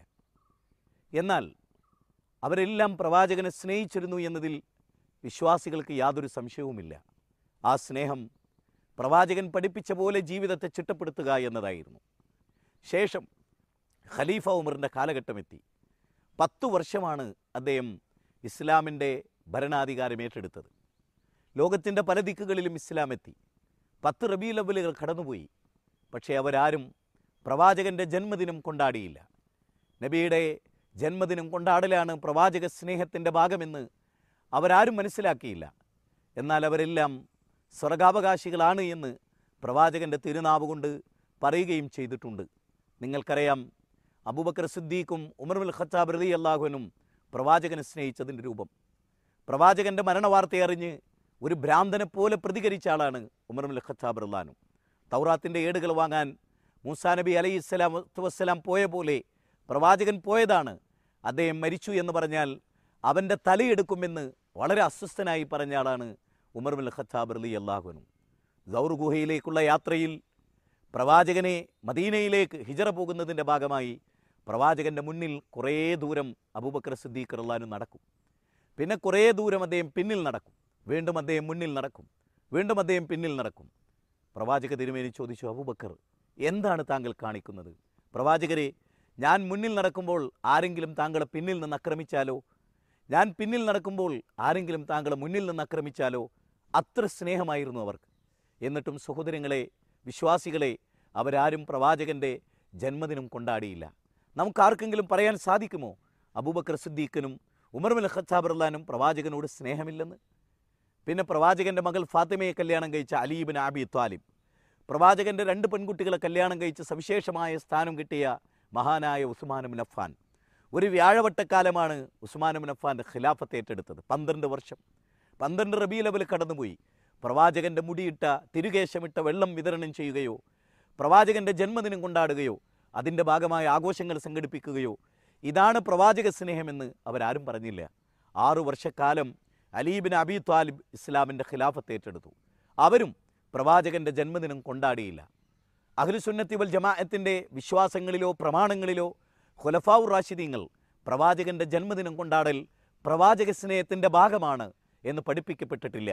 എന്നാൽ അവരെല്ലാവരും പ്രവാചകനെ അഗാധമായി സ്നേഹിച്ചു. അവരെക്കാൾ അവർ ആ പ്രവാചകനെ അനുധാവനം ചെയ്തു. എല്ലാ അർത്ഥത്തിലും ആ പ്രവാചകൻ പഠിപ്പിച്ചത് ജീവിതത്തിൽ പകർത്തിക്കൊണ്ട് അവർ മുന്നോട്ട് പോയി. എന്തുകൊണ്ട് അത്തരമൊരു അന്വേഷണം നമ്മുടെ ഭാഗത്തു നിന്നും ഉണ്ടാകുന്നില്ല? അബൂബക്കർ സിദ്ദീഖ് റളിയല്ലാഹു അൻഹുവിൻ്റെ മകളും നബി സല്ലല്ലാഹു അലൈഹി വസല്ലമയുടെ ഭാര്യയുമായ ആയിഷ ബീവി റളിയല്ലാഹു തആല അൻഹ, അവരുടെ മടിത്തട്ടിൽ തലവെച്ചുകൊണ്ടാണ് പ്രവാചക തിരുമേനി ഈ ലോകത്തോട് വിട പറഞ്ഞത്.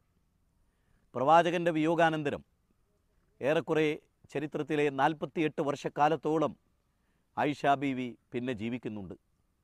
അഥവാ 10-40 വരുന്ന റബീഉൽ അവ്വലുകൾ അവരുടെ മുമ്പിലൂടെ കടന്നുപോയി. അവർ തോരണങ്ങൾ ചാർത്തിയില്ല. അവർ അന്ന് പ്രത്യേകമായ ആഘോഷങ്ങൾ സംഘടിപ്പിച്ചില്ല. അവരാരും അന്ന് ചെറിയ പെരുന്നാളിനേക്കാളും വലിയ പെരുന്നാളിനേക്കാളും അതുപോലെ ലൈലത്തുൽ ഖദറിനേക്കാളും വലിയ ആഘോഷമായിരുന്നു പ്രവാചകൻ്റെ ജന്മദിനമെന്ന് അവരാരും മനസ്സിലാക്കിയില്ല. അവരാരും ദുർവ്യാഖ്യാനിച്ചില്ല. 48 വർഷത്തിൻ്റെ നീണ്ട ജീവിതത്തിനിടയിൽ നബിയോടുള്ള സ്നേഹം അത് ജന്മദിന ദിവസമാണ് പ്രകടിപ്പിക്കേണ്ടത് എന്നറിഞ്ഞിട്ടും ആയിഷ ബീവി അതിനെ ധിക്കരിക്കും എന്ന് നമ്മൾ ആരും വിചാരിക്കുന്നില്ല.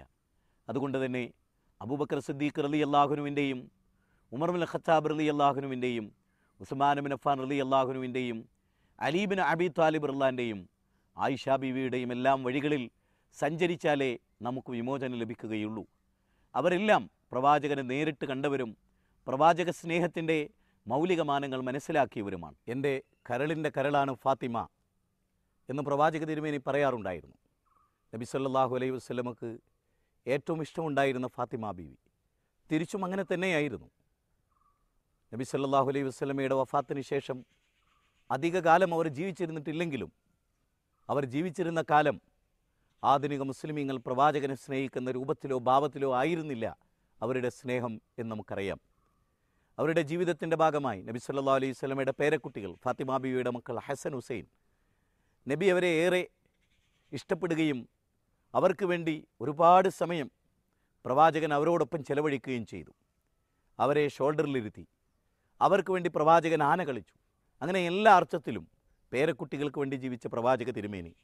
അവരാരും പ്രവാചകനോടുള്ള സ്നേഹത്തിൻ്റെ ഭാഗമാണ് പ്രവാചകൻ്റെ ജന്മദിനം എന്ന് മനസ്സിലാക്കിയിട്ടില്ല. അപ്പോൾ പഠിക്കുന്നവർക്ക് പഠിക്കാനും മനസ്സിലാക്കാനുമുള്ള വിശദാംശങ്ങൾ ഇവിടെ വന്നു കഴിഞ്ഞു. നോക്കൂ, നിങ്ങൾ വിശുദ്ധ ഖുർആനിൽ മാസങ്ങളുടെ മഹത്വം പറഞ്ഞെടുത്ത്, 4 മാസങ്ങളുടെ മഹത്വം പറഞ്ഞെടുത്ത് റമളാനിനെ ചേർത്തെണ്ണിയെടുത്ത് റബീഉൽ അവ്വൽ ഇല്ല.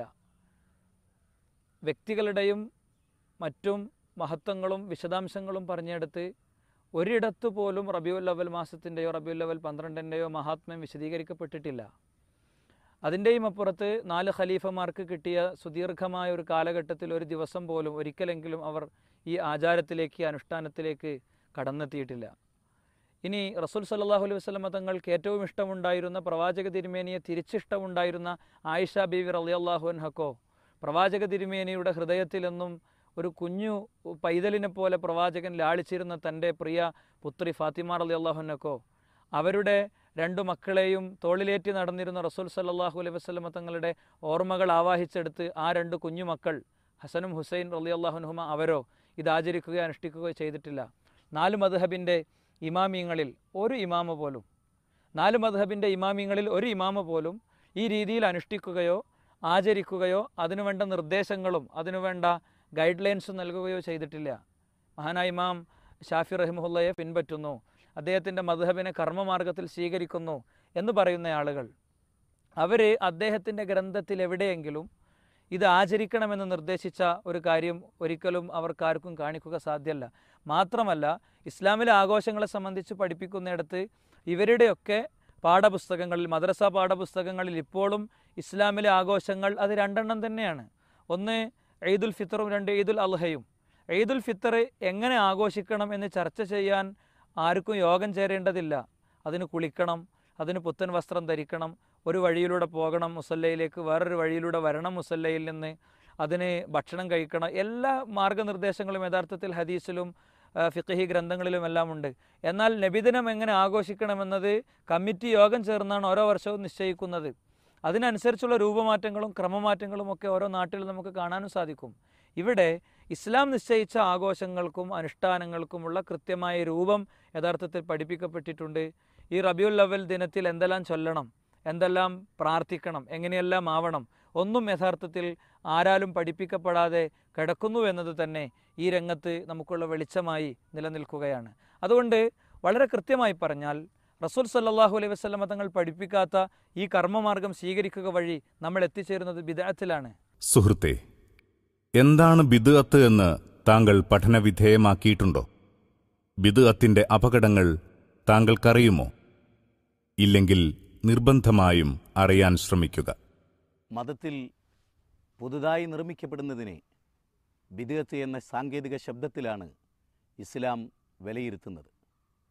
അള്ളാഹുവിൻ്റെ പ്രവാചകൻ പഠിപ്പിക്കാത്ത ഏതൊരാചാരവും അനുഷ്ഠാനവും വകുല്ലു ബിദ്അത്തിൻ ളലാല വകുല്ലു ളലാലത്തിൻ ഫിന്നാർ, എല്ലാ വഴികേടും അത് യഥാർത്ഥത്തിൽ പുതുതായി ഉണ്ടാക്കുന്നതെല്ലാം വഴികേടാണ്. ആ വഴികേട് നരകത്തിലേക്കാണ്. അൽ യൗമ അക്മൽതു ലക്കും ദീനക്കും വഅത്മംതു അലൈക്കും നിഅമതി വറദിതു ലക്കുമുൽ ഇസ്ലാമ ദീന. ഇന്നേ ദിവസം ഇസ്ലാം പൂർണ്ണമായി. അള്ളാഹുവിൻ്റെ മതം ജനങ്ങൾക്ക് തൃപ്തിപ്പെടുത്തി അള്ളാഹു പൂർത്തീകരിക്കുകയും പ്രവാചക തിരുമേനിയിലൂടെ മതം പൂർത്തീകരിക്കുകയും ചെയ്തു.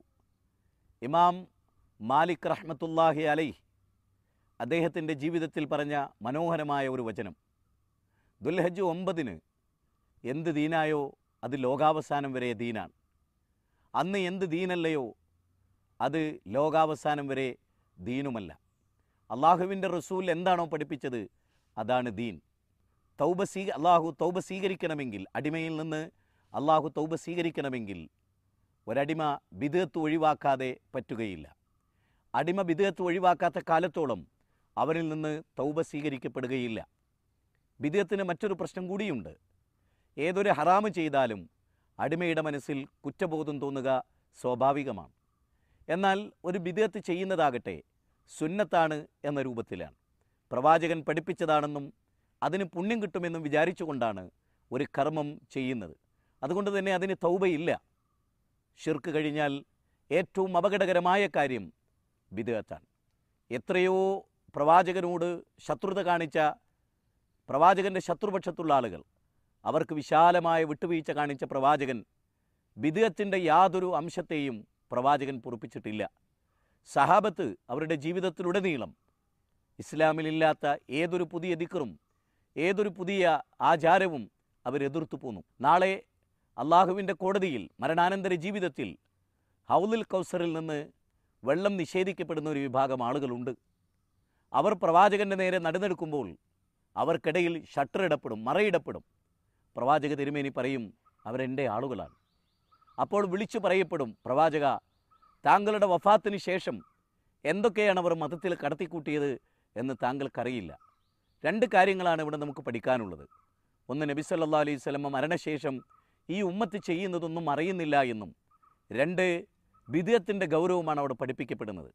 അത്തരം ആളുകളോട് പ്രവാചകൻ പറയും, പൊയ്ക്കോളൂ, നിങ്ങൾ എന്നിൽ നിന്ന് മാറിപ്പോയിക്കോളൂ, നിങ്ങളുമായി എനിക്ക് യാതൊരു ബന്ധവുമില്ല എന്ന് പറഞ്ഞുകൊണ്ട് അവരെ ആട്ടി ഓടിക്കുന്ന ഒരു വല്ലാത്ത ദുഃഖകരമായ, വ്യഭിചാരം ഹറാമാണ്, പലിശ ഹറാമാണ്, കൊലപാതകം ഹറാമാണ്, അത് ചെയ്തവരെ ഇപ്രകാരം പ്രവാചകൻ ആട്ടി ഓടിക്കുന്നില്ല. എന്നാൽ നല്ലതല്ലേ, സുന്നത്തല്ലേ, സ്നേഹമല്ലേ, പുണ്യകരമല്ലേ എന്നൊക്കെ ചോദിച്ചുകൊണ്ട് ചെയ്യുന്ന ബിദ്അത്തുകാരെ പ്രവാചകൻ ഹൗലുൽ കൗസറിന് വെള്ളം നൽകാതെ ആട്ടി ഓടിക്കുമെന്ന് പറയുമ്പോൾ എത്ര ഗൗരവകരമാണ് ഈ ബിദ്അത്ത്. മൻ അമില അമലൻ ലൈസ അലൈഹി അംറുനാ ഫഹുവ റദ്ദുൻ മൻ അഹദസ ഫീ അംരിനാ ഹാദാ മാ ലൈസ മിൻഹു ഫഹുവ റദ്ദുൻ. നമ്മുടെ പ്രവൃത്തിയിലില്ലാത്തൊരു പ്രവൃത്തി ആരെങ്കിലും ചെയ്താൽ അത് തള്ളപ്പെടേണ്ടതാകുന്നു എന്നാണ് പ്രവാചക തിരുമേനി പറഞ്ഞത്. വിശുദ്ധ ഖുർആനിലെ 47-ാം അധ്യായം 37-ാമത്തെ വചനത്തിൽ പറയുന്നത്, അള്ളാഹുവിനെയും റസൂലിനെയും നിങ്ങൾ അനുസരിക്കുക, വലാ തുബ്തിലു അഅമാലക്കും, നിങ്ങളുടെ അമലുകൾ നിങ്ങൾ ബാത്തിലാക്കി കളയരുത് എന്നാണ്. എന്ന് പറഞ്ഞാൽ വിശുദ്ധ ഖുർആൻ കൊണ്ടും തിരുസുന്നത്ത് കൊണ്ടും കൃത്യമായി പഠിപ്പിക്കപ്പെട്ട വിശ്വാസങ്ങളും ആചാരങ്ങളുമല്ലാതെ എന്തൊരു സംഗതി നിങ്ങൾ ചെയ്താലും അത് ബാത്തിലാണ് എന്നാണ്. അമലുകൾ ബാത്തിലായി എല്ലാം പൊളിഞ്ഞു പോകുന്ന പാപ്പരായ ആളുകളുടെ കൂട്ടത്തിൽ നമ്മൾ ഒരിക്കലും ചേർന്നുകൂടാ. നമ്മുടെ അമലുകൾ അള്ളാഹു സ്വീകരിക്കണം. അതിൻ്റെ മാനദണ്ഡം ഖുർആനിലും സുന്നത്തിലും എന്താണോ ഉള്ളത് അത് സ്വീകരിക്കുക എന്നതാണ്. ബിദ്അത്തിന്റെ അഥവാ പ്രവാചകൻ സ്വല്ലല്ലാഹു അലൈഹി വസല്ലം മതമാക്കി തരാത്ത കാര്യങ്ങൾ അനുഷ്ഠിക്കുന്നതിന്റെ ഗൗരവം നാം തിരിച്ചറിഞ്ഞു. ഇസ്ലാമികമായി ബിദ്അത്ത് ഏറെ ഗൗരവമുള്ളതാണ്. എത്രത്തോളം എന്നാൽ പരലോകത്ത് ഹൗലുൽ കൗസറിൽ നിന്ന് തടയപ്പെടുന്ന നമ്മളുടെ കർമ്മങ്ങൾ വരെ സ്വീകരിക്കപ്പെടാതിരിക്കാൻ അത് കാരണമാകും. പക്ഷേ സമൂഹത്തിൽ ലഭിദിനം പോലെയുള്ള കാര്യങ്ങളൊക്കെ ഒരു നല്ല കാര്യം എന്നുള്ള നിലക്ക് അല്ലേ ചെയ്തു പോരുന്നത്. മതപരമായിക്കൊണ്ട് അതിന് എന്താണ് കുഴപ്പങ്ങളുള്ളത്? സമൂഹത്തിൽ പൊതുവെ പറയപ്പെടുന്ന ന്യായം തന്നെയാണ് അത്. പക്ഷെ മതത്തിൽ ഒരു കാര്യം അംഗീകരിക്കപ്പെട്ട കാര്യമായി തീരണമെങ്കിൽ നല്ലതാണ് എന്ന് പഠിപ്പിക്കേണ്ടത് അള്ളാഹുവും അവൻ്റെ പ്രവാചകൻ സ്വല്ലല്ലാഹു അലൈഹി വസല്ലം തങ്ങളും തന്നെയാണ്. അല്ലാതെ നമുക്ക് ന്യായമായി തോന്നി, നല്ലതാണെന്ന അഭിപ്രായം തോന്നി, അല്ലെങ്കിൽ മോശമാണെന്ന അഭിപ്രായം തോന്നി, അതിൻ്റെ പേരിൽ മാത്രം ഒരു കാര്യം മതപരമായി മാറുകയോ അല്ലാതിരിക്കുകയോ ചെയ്യുന്ന പ്രശ്നമില്ല. ധാരാളം ഉദാഹരണങ്ങൾ നമുക്ക് പ്രവാചകൻ്റെയും സ്വഹാബത്തിൻ്റെയും കാലഘട്ടങ്ങളിൽ കാണാൻ കഴിയും. ഉദാഹരണമായി ഒരു സ്വഹാബി ഒരിക്കൽ തുമ്മുമ്പോൾ അദ്ദേഹം അൽഹംദുലില്ലാ എന്ന് പറയുകയും അതിൻ്റെ കൂടെ വസ്സലാത്തു വസ്സലാമു അലാ റസൂലില്ലാ എന്ന് പറയുകയും ചെയ്യുന്നു.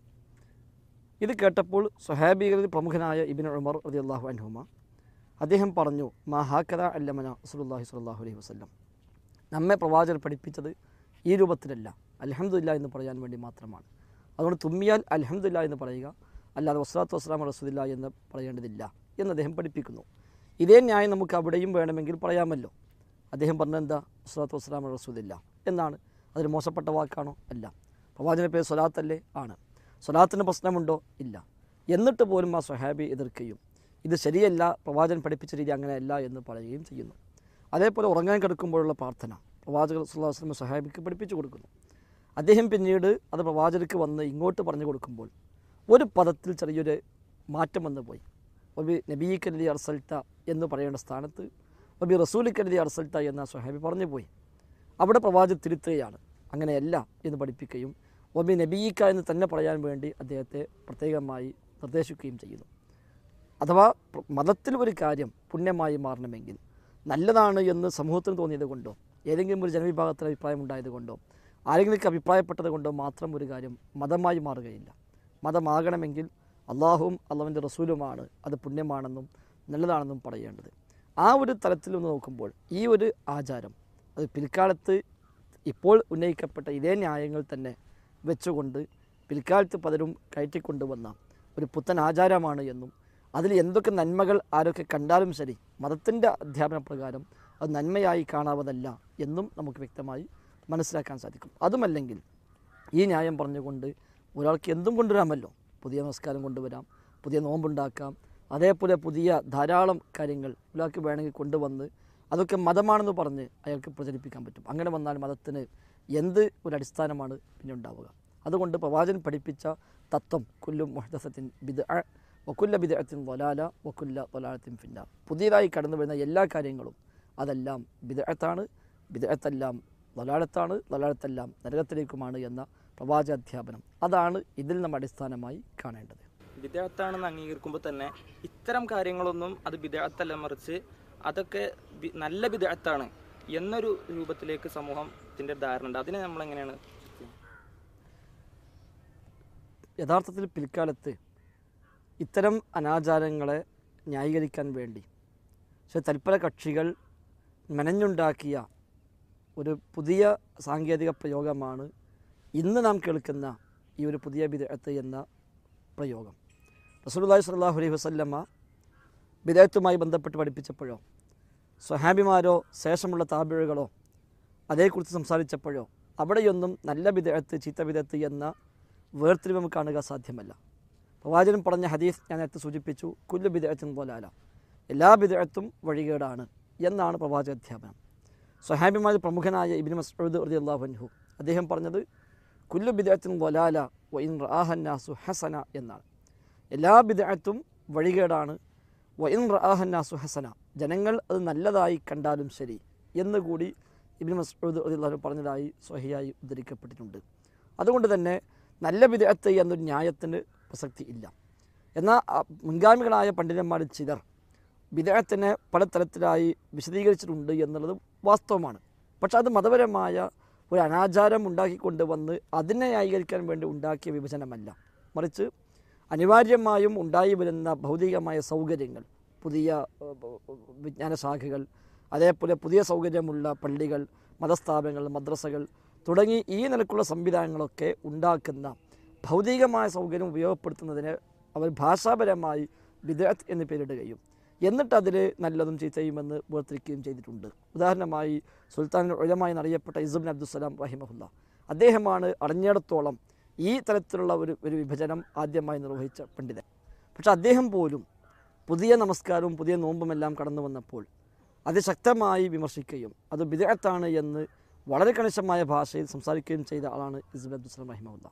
മാത്രവുമല്ല ബിദ്അത്തിനെ വിഭജിച്ച അദ്ദേഹം തന്നെ നല്ല ബിദ്അത്തിന് ഉദാഹരണമായി പറഞ്ഞത് നഹ്വ് പഠിക്കൽ, സർഫ് പഠിക്കൽ, ആ നിലക്കുള്ള പുതിയ വിജ്ഞാന ശാഖകൾ, ഇവയൊക്കെയാണ് അദ്ദേഹം അതിന് ഉദാഹരണമായി നിരത്തിയിട്ടുള്ളത്. അല്ലാതെ ഒരിക്കലും ദീനിൽ ഒരു പുതിയ ഇബാദത്ത് കൊണ്ടുവന്ന് ഒരു പുതിയ ആചാരമുണ്ടാക്കി ആ ആചാരത്തിനെ ന്യായീകരിക്കാൻ വേണ്ടി അല്ല അവരാരും ശ്രമിച്ചിട്ടുള്ളത്.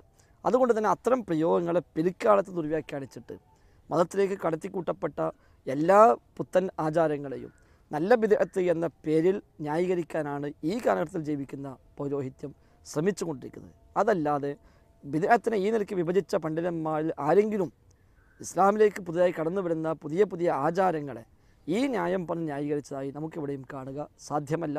നമ്മുടെ നാട്ടിൽ ജീവിക്കുന്ന സൂഫികളായ പുരോഹിതന്മാർ മാത്രമാണ് യഥാർത്ഥത്തിൽ ഈ നിലയ്ക്കുള്ള ന്യായം പറഞ്ഞുകൊണ്ട് ഇത്തരം ആചാരങ്ങളെ ന്യായീകരിക്കാൻ ശ്രമിക്കുന്നത് എന്നുള്ളതാണ് വസ്തുത.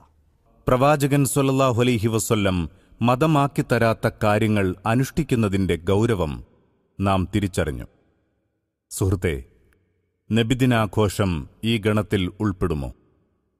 ഉൾപ്പെടുമെങ്കിൽ താങ്കളുടെ തീരുമാനമെന്താണ്? നോക്കൂ, സമസ്ത നേതാക്കൾ തന്നെ അവരുടെ പ്രസിദ്ധീകരണങ്ങളിൽ ഇത് ബിദ്അത്താണ് എന്ന് രേഖപ്പെടുത്തി വെക്കുന്നു. സുന്നി വോയിസിൽ എഴുതുന്നത് കാണുക. ഒരാൾ മൗലീദാഘോഷത്തെപ്പറ്റി ഇബ്നു ഹജർ എന്നവരോട് ചോദിക്കുകയുണ്ടായി.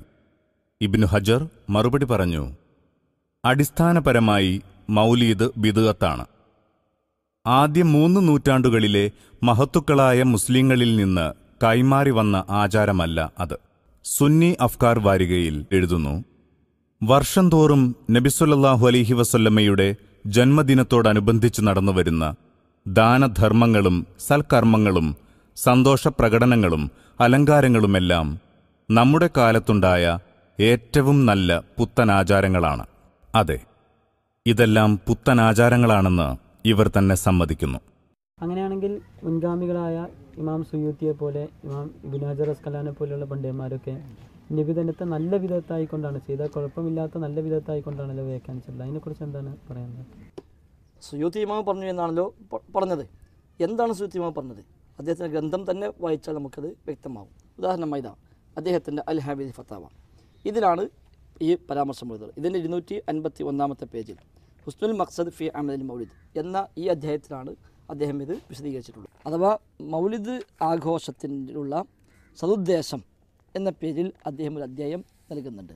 ശേഷം അദ്ദേഹം ആരംഭിക്കുന്ന ഹംദും സ്വലാത്തും ചൊല്ലി അദ്ദേഹം പറയുകയാണ്, വബഅദു ഫഖദ് വഖഅ സുആലു അൻ അമലിൽ മൗലിദിൻ നബവി ഫീ ഷഹ്രി റബീഇൽ അവ്വൽ മാ ഹുക്മുഹു മിൻ ഹൈസു ശർഇ വഹൽ ഹുവ മഹ്മൂദുൻ ഔ മദ്മൂമുൻ വഹൽ യുസാബു ഫാഇലുഹു ഔ ലാ. ഇതാണ് വിഷയം. ധാരാളമായി ചോദ്യങ്ങൾ വന്നുകൊണ്ടിരിക്കുന്നു. മൗലിദ് എന്ന ഈ അമൽ, ഇതിൻ്റെ ഹുക്കം എന്താണ്? ഇത് സ്തുത്യർഹമാണോ, ആക്ഷേപാർഹമാണോ, പ്രതിഫലാർഹമാണോ എന്ന ചോദ്യം എനിക്ക് വന്നിരിക്കുന്നു എന്ന് പറഞ്ഞ് അദ്ദേഹം അതിന് മറുപടി പറയുകയാണ് ചെയ്യുന്നത്. അവിടെ അൽ ജവാബു, മറുപടി എന്ന് പറഞ്ഞാൽ അദ്ദേഹം പറഞ്ഞ പ്രയോഗം വളരെ പ്രധാനമാണ്.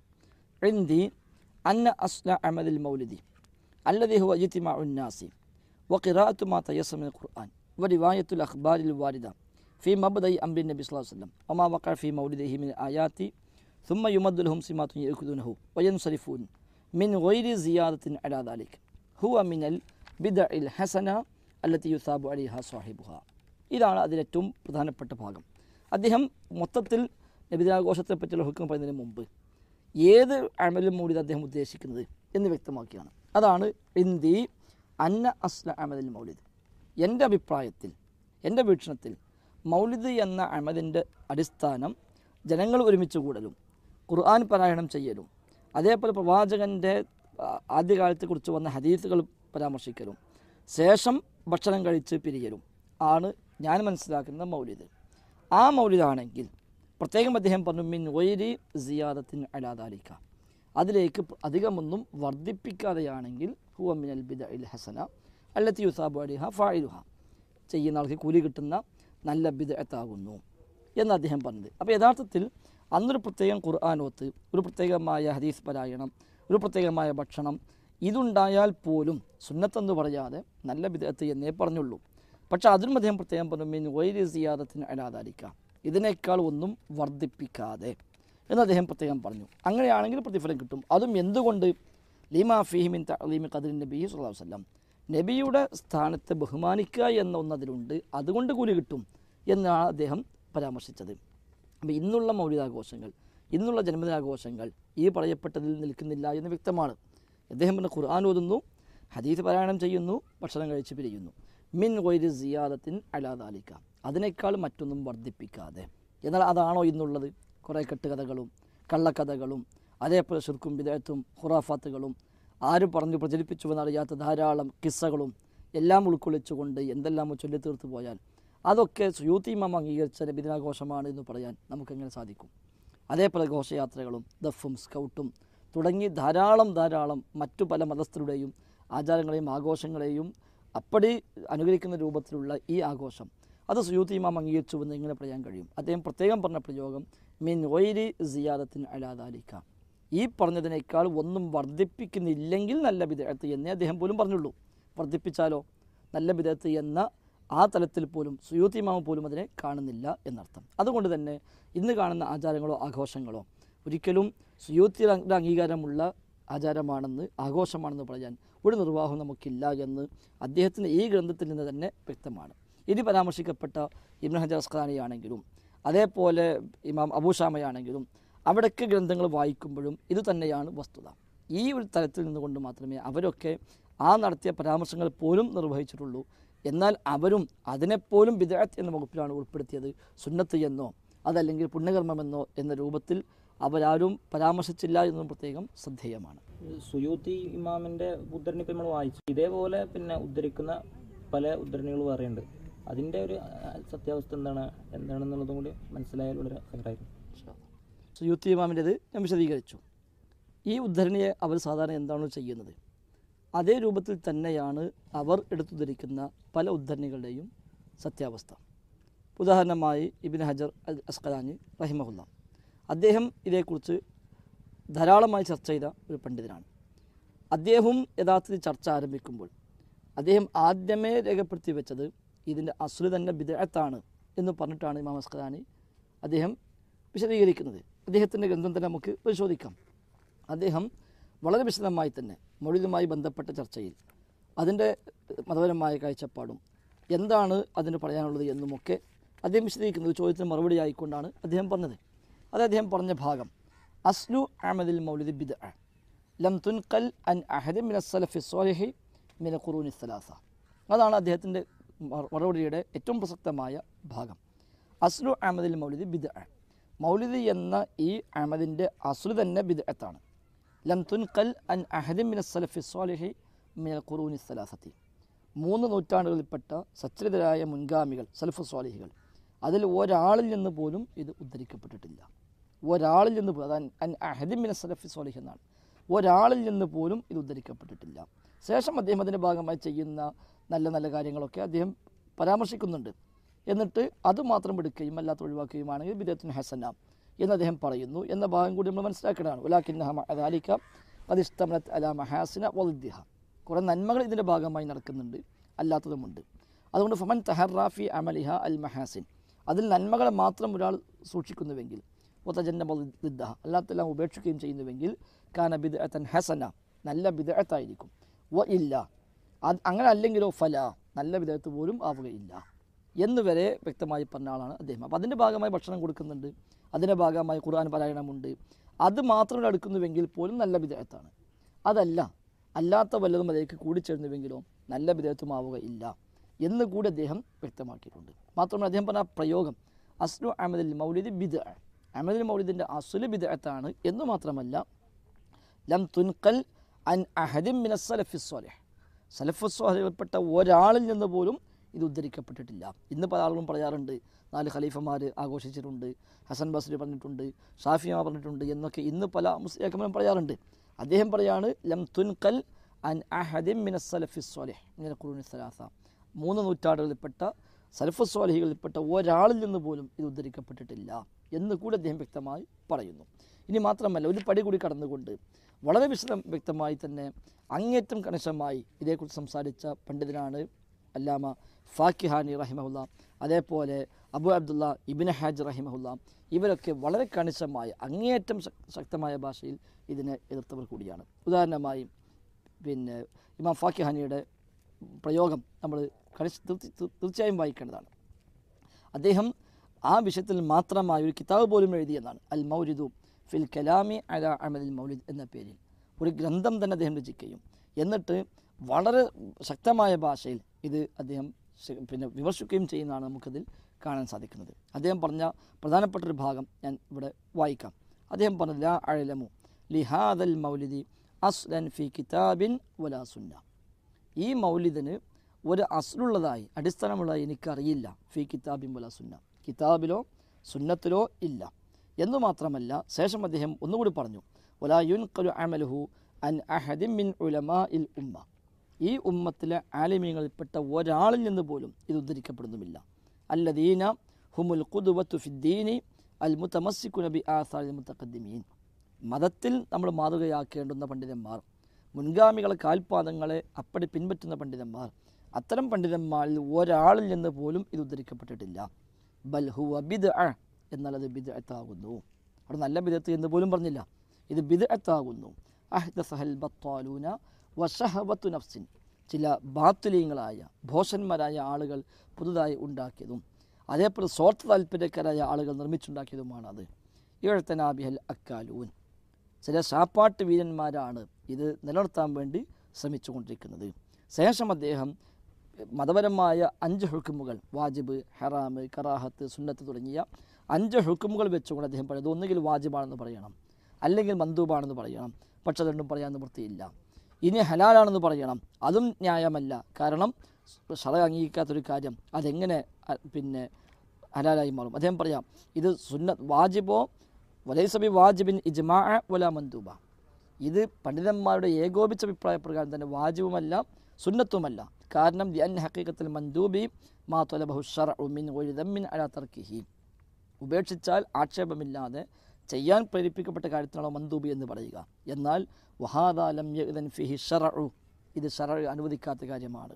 വലാ ഫഅലഹു സ്വഹാബത്തു വത്താബിഊന, സ്വഹാബിമാരോ താബിഈങ്ങളോ ഇത് ചെയ്തിട്ടുമില്ല. അൽ മുതദയ്യിനൂന ഫീമാ അലിംതു, ഞാൻ മനസ്സിലാക്കിയിടത്തോളം ദീനുപ്രകാരം ജീവിച്ച സ്വഹാബിമാരോ താബിഈകളോ അവരാരും ഇത് ചെയ്തിട്ടില്ല. മാത്രവുമല്ല അദ്ദേഹം വഹാദാ ജവാബി അൻഹു ബൈന യദൈല്ലാഹി തആല ഇൻ അൻഹു സുഇൽതു, അള്ളാഹുവിന് മുമ്പിൽ നാളെ പരലോകത്തിനോട് ഇതേക്കുറിച്ച് ചോദ്യം വന്നാൽ പോലും അവിടെയും ഈ മറുപടിയാണ് ഞാൻ പറയുക. ശേഷം അദ്ദേഹം പറയും, ഇനി ജായിസ് എന്ന് പറയാൻ പറ്റുമോ? അതും പറ്റില്ല. എന്തുകൊണ്ട്? ലിഅന്നൽ ഇബ്തിദാഅ ഫിദ്ദീനി ലൈസ മുബാഹൻ ബി ഇജ്മാഇൽ മുസ്ലിമീൻ, മുസ്ലിമീങ്ങളുടെ ഇജ്മാഅ് പ്രകാരം ദീനിൽ പുതിയ ആചാരമുണ്ടാക്കുക എന്നുള്ളത് ഹലാലല്ല. അതുകൊണ്ട് ഇത് ഹലാലൊന്നും പറയാൻ പറ്റില്ല. അതിനാൽ ഫലം യബ്ഖ ഇല്ലാ അൻ യകൂന മക്റൂഹൻ ഔ ഹറാമാ, അതിനാൽ മക്റൂഹെന്നോ ഹറാമെന്നോ മാത്രമേ നമ്മൾ മതപരമായ 5 വിധികളിൽ ഇതേക്കുറിച്ച് പറയാവുന്ന വിധിയുള്ളൂ എന്ന് കൂടി അദ്ദേഹം ഇതേക്കുറിച്ച് പരാമർശിക്കുകയാണ്.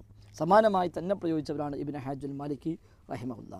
ചുരുക്കത്തിൽ ഈ നിലക്കുള്ള മുൻഗാമികളായ പിൽക്കാലക്കാരുമായ പണ്ഡിതന്മാർ അവരൊക്കെ ഇതിനെ നോക്കിക്കണ്ട ശൈലി അതാണ്. മുൻഗാമികളായ സലഫു സ്വാലിഹുകൾ എന്ന് പറയാവുന്ന ആദ്യ 3 നൂറ്റാണ്ടിലുള്ളവർ, അവർക്കിത് പരിചയമില്ല, അവരുടെ കാലത്തില്ല, അവരിൽ ഒരാളിൽ നിന്ന് പോലും ഉദ്ധരിക്കപ്പെടുന്നില്ല.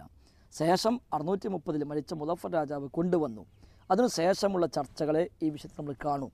അവിടെ ഒരു കാര്യം പ്രത്യേകം നമ്മൾ മനസ്സിലാക്കേണ്ടത്, ഹിജറയിലെ ആദ്യത്തെ 4 നൂറ്റാണ്ടുകൾ 1 മുതൽ 400 വരെയുള്ള 4 നൂറ്റാണ്ടുകൾ, ഈ 4 നൂറ്റാണ്ടുകളിൽ 10,000-കണക്കായ ഗ്രന്ഥങ്ങൾ രചിക്കപ്പെട്ടിട്ടുണ്ട്.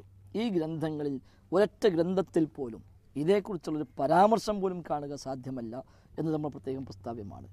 മദ്ഹബിൻ്റെ ഇമാമിങ്ങളോ ഹദീസ് പണ്ഡിതന്മാരോ ഖുർആൻ വ്യാഖ്യാതാക്കളോ മൊഹീദ്ദീൻ ഷെയ്ഖ് റഹിമഹുല്ലാ പോലും അടക്കമുള്ള ഹിജറ 4 നൂറ്റാണ്ടിൽ 5-ാം നൂറ്റാണ്ട് വരെ ജീവിച്ച പണ്ഡിതന്മാരിൽ ഒരു പണ്ഡിതൻ്റെയും ഗ്രന്ഥങ്ങളിൽ നബിദിനാഘോഷവുമായി ബന്ധപ്പെട്ട ഒരു പരാമർശം പോലും കാണുക സാധ്യമല്ല എന്നതും പ്രത്യേകം പ്രസ്താവ്യമാണ്.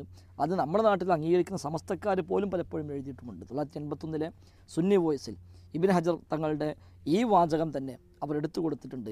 ആദ്യ നൂറ്റാണ്ടുകളിൽ നിന്ന് കൈമാറി വന്ന ആചാരമല്ല അത് എന്ന് വ്യക്തമായി തന്നെ അവർ പോലും മലയാളത്തിൽ എഴുതിവിട്ടതും നമ്മുടെ മുമ്പിൽ ലഭ്യമാണ്.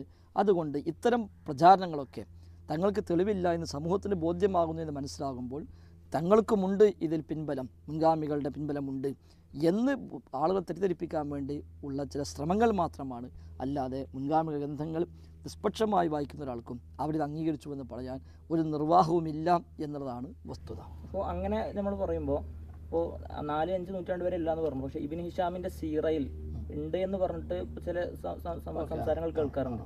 അപ്പോൾ അതെന്താണ് അങ്ങനെ ഒരു ഇല്ല, അതൊക്കെ ഒന്നുകിൽ സന്ദർഭത്തിൽ അടർത്തിയെടുത്ത പദപ്രയോഗങ്ങൾ, അതല്ലെങ്കിൽ ഇതുമായി ഒരു ബന്ധവുമില്ലാത്ത ചില പരാമർശങ്ങൾ മാത്രം എടുത്തു മധുഹുമായി ബന്ധപ്പെട്ടതോ അതല്ലെങ്കിൽ പ്രവാചക സ്നേഹവുമായി ബന്ധപ്പെട്ടതോ ഒക്കെ വന്ന ചില പരാമർശങ്ങൾ അതിനെടുത്തുകൊണ്ട് നബിദിനാഘോഷത്തിലേക്ക് കണക്ട് ചെയ്യാനാണ് അവർ ശ്രമിക്കാറുള്ളത്. മാത്രവുമല്ല ഇപ്പോൾ അടുത്ത കാലങ്ങളിലായി അവർ വ്യാപകമായി പ്രചരിപ്പിക്കുന്നു. അബൂബക്കർ സിദ്ദീഖ് റളിയല്ലാഹു അൻഹു, ഉമർ ഖത്താബ് റളിയല്ലാഹു അൻഹു, ഉസ്മാൻ അഫ്ഫാൻ റളിയല്ലാഹു അൻഹു, അലി ഇബ്നു അബീ ത്വാലിബ് റളിയല്ലാഹു അൻഹു അടക്കമുള്ള സ്വഹാബിമാരും അതേപോലെ ഇമാം ഷാഫിഈ, ഇമാം അഹ്മദ് അടക്കമുള്ള മദ്ഹബിൻ്റെ ഇമാമികളുമൊക്കെ ഇതിന് വലിയ പ്രോത്സാഹനം നൽകിയവരാണ് എന്ന രൂപത്തിൽ ചില പ്രചാരണങ്ങൾ സോഷ്യൽ മീഡിയകൾ വഴി വ്യാപകമായി ഇപ്പോൾ പ്രചരിപ്പിക്കപ്പെടുന്നുണ്ട്. അതൊക്കെ പിൽക്കാലക്കാല ഗ്രന്ഥങ്ങളിൽ നിന്ന്, ഉദാഹരണമായി ഇബ്നു ഹജർ ഹൈതമിയുടെ നിഅമത്തുൽ കുബ്ര എന്ന പേര് ഗ്രന്ഥത്തിലുണ്ട് എന്ന് പ്രചരിപ്പിക്കപ്പെടുന്നു. അങ്ങനെ ഗ്രന്ഥം തന്നെ ഉണ്ടോ എന്ന കാര്യത്തിൽ പണ്ഡിത ലോകത്തെ വ്യത്യാസമുള്ള വിഷയമാണ്. അതേപോലെ ഫതുഹുൽ മുഈൻ വ്യാഖ്യാനമായ ഇആനത്തുൽ ത്വാലിബീനിൽ അതുണ്ട്.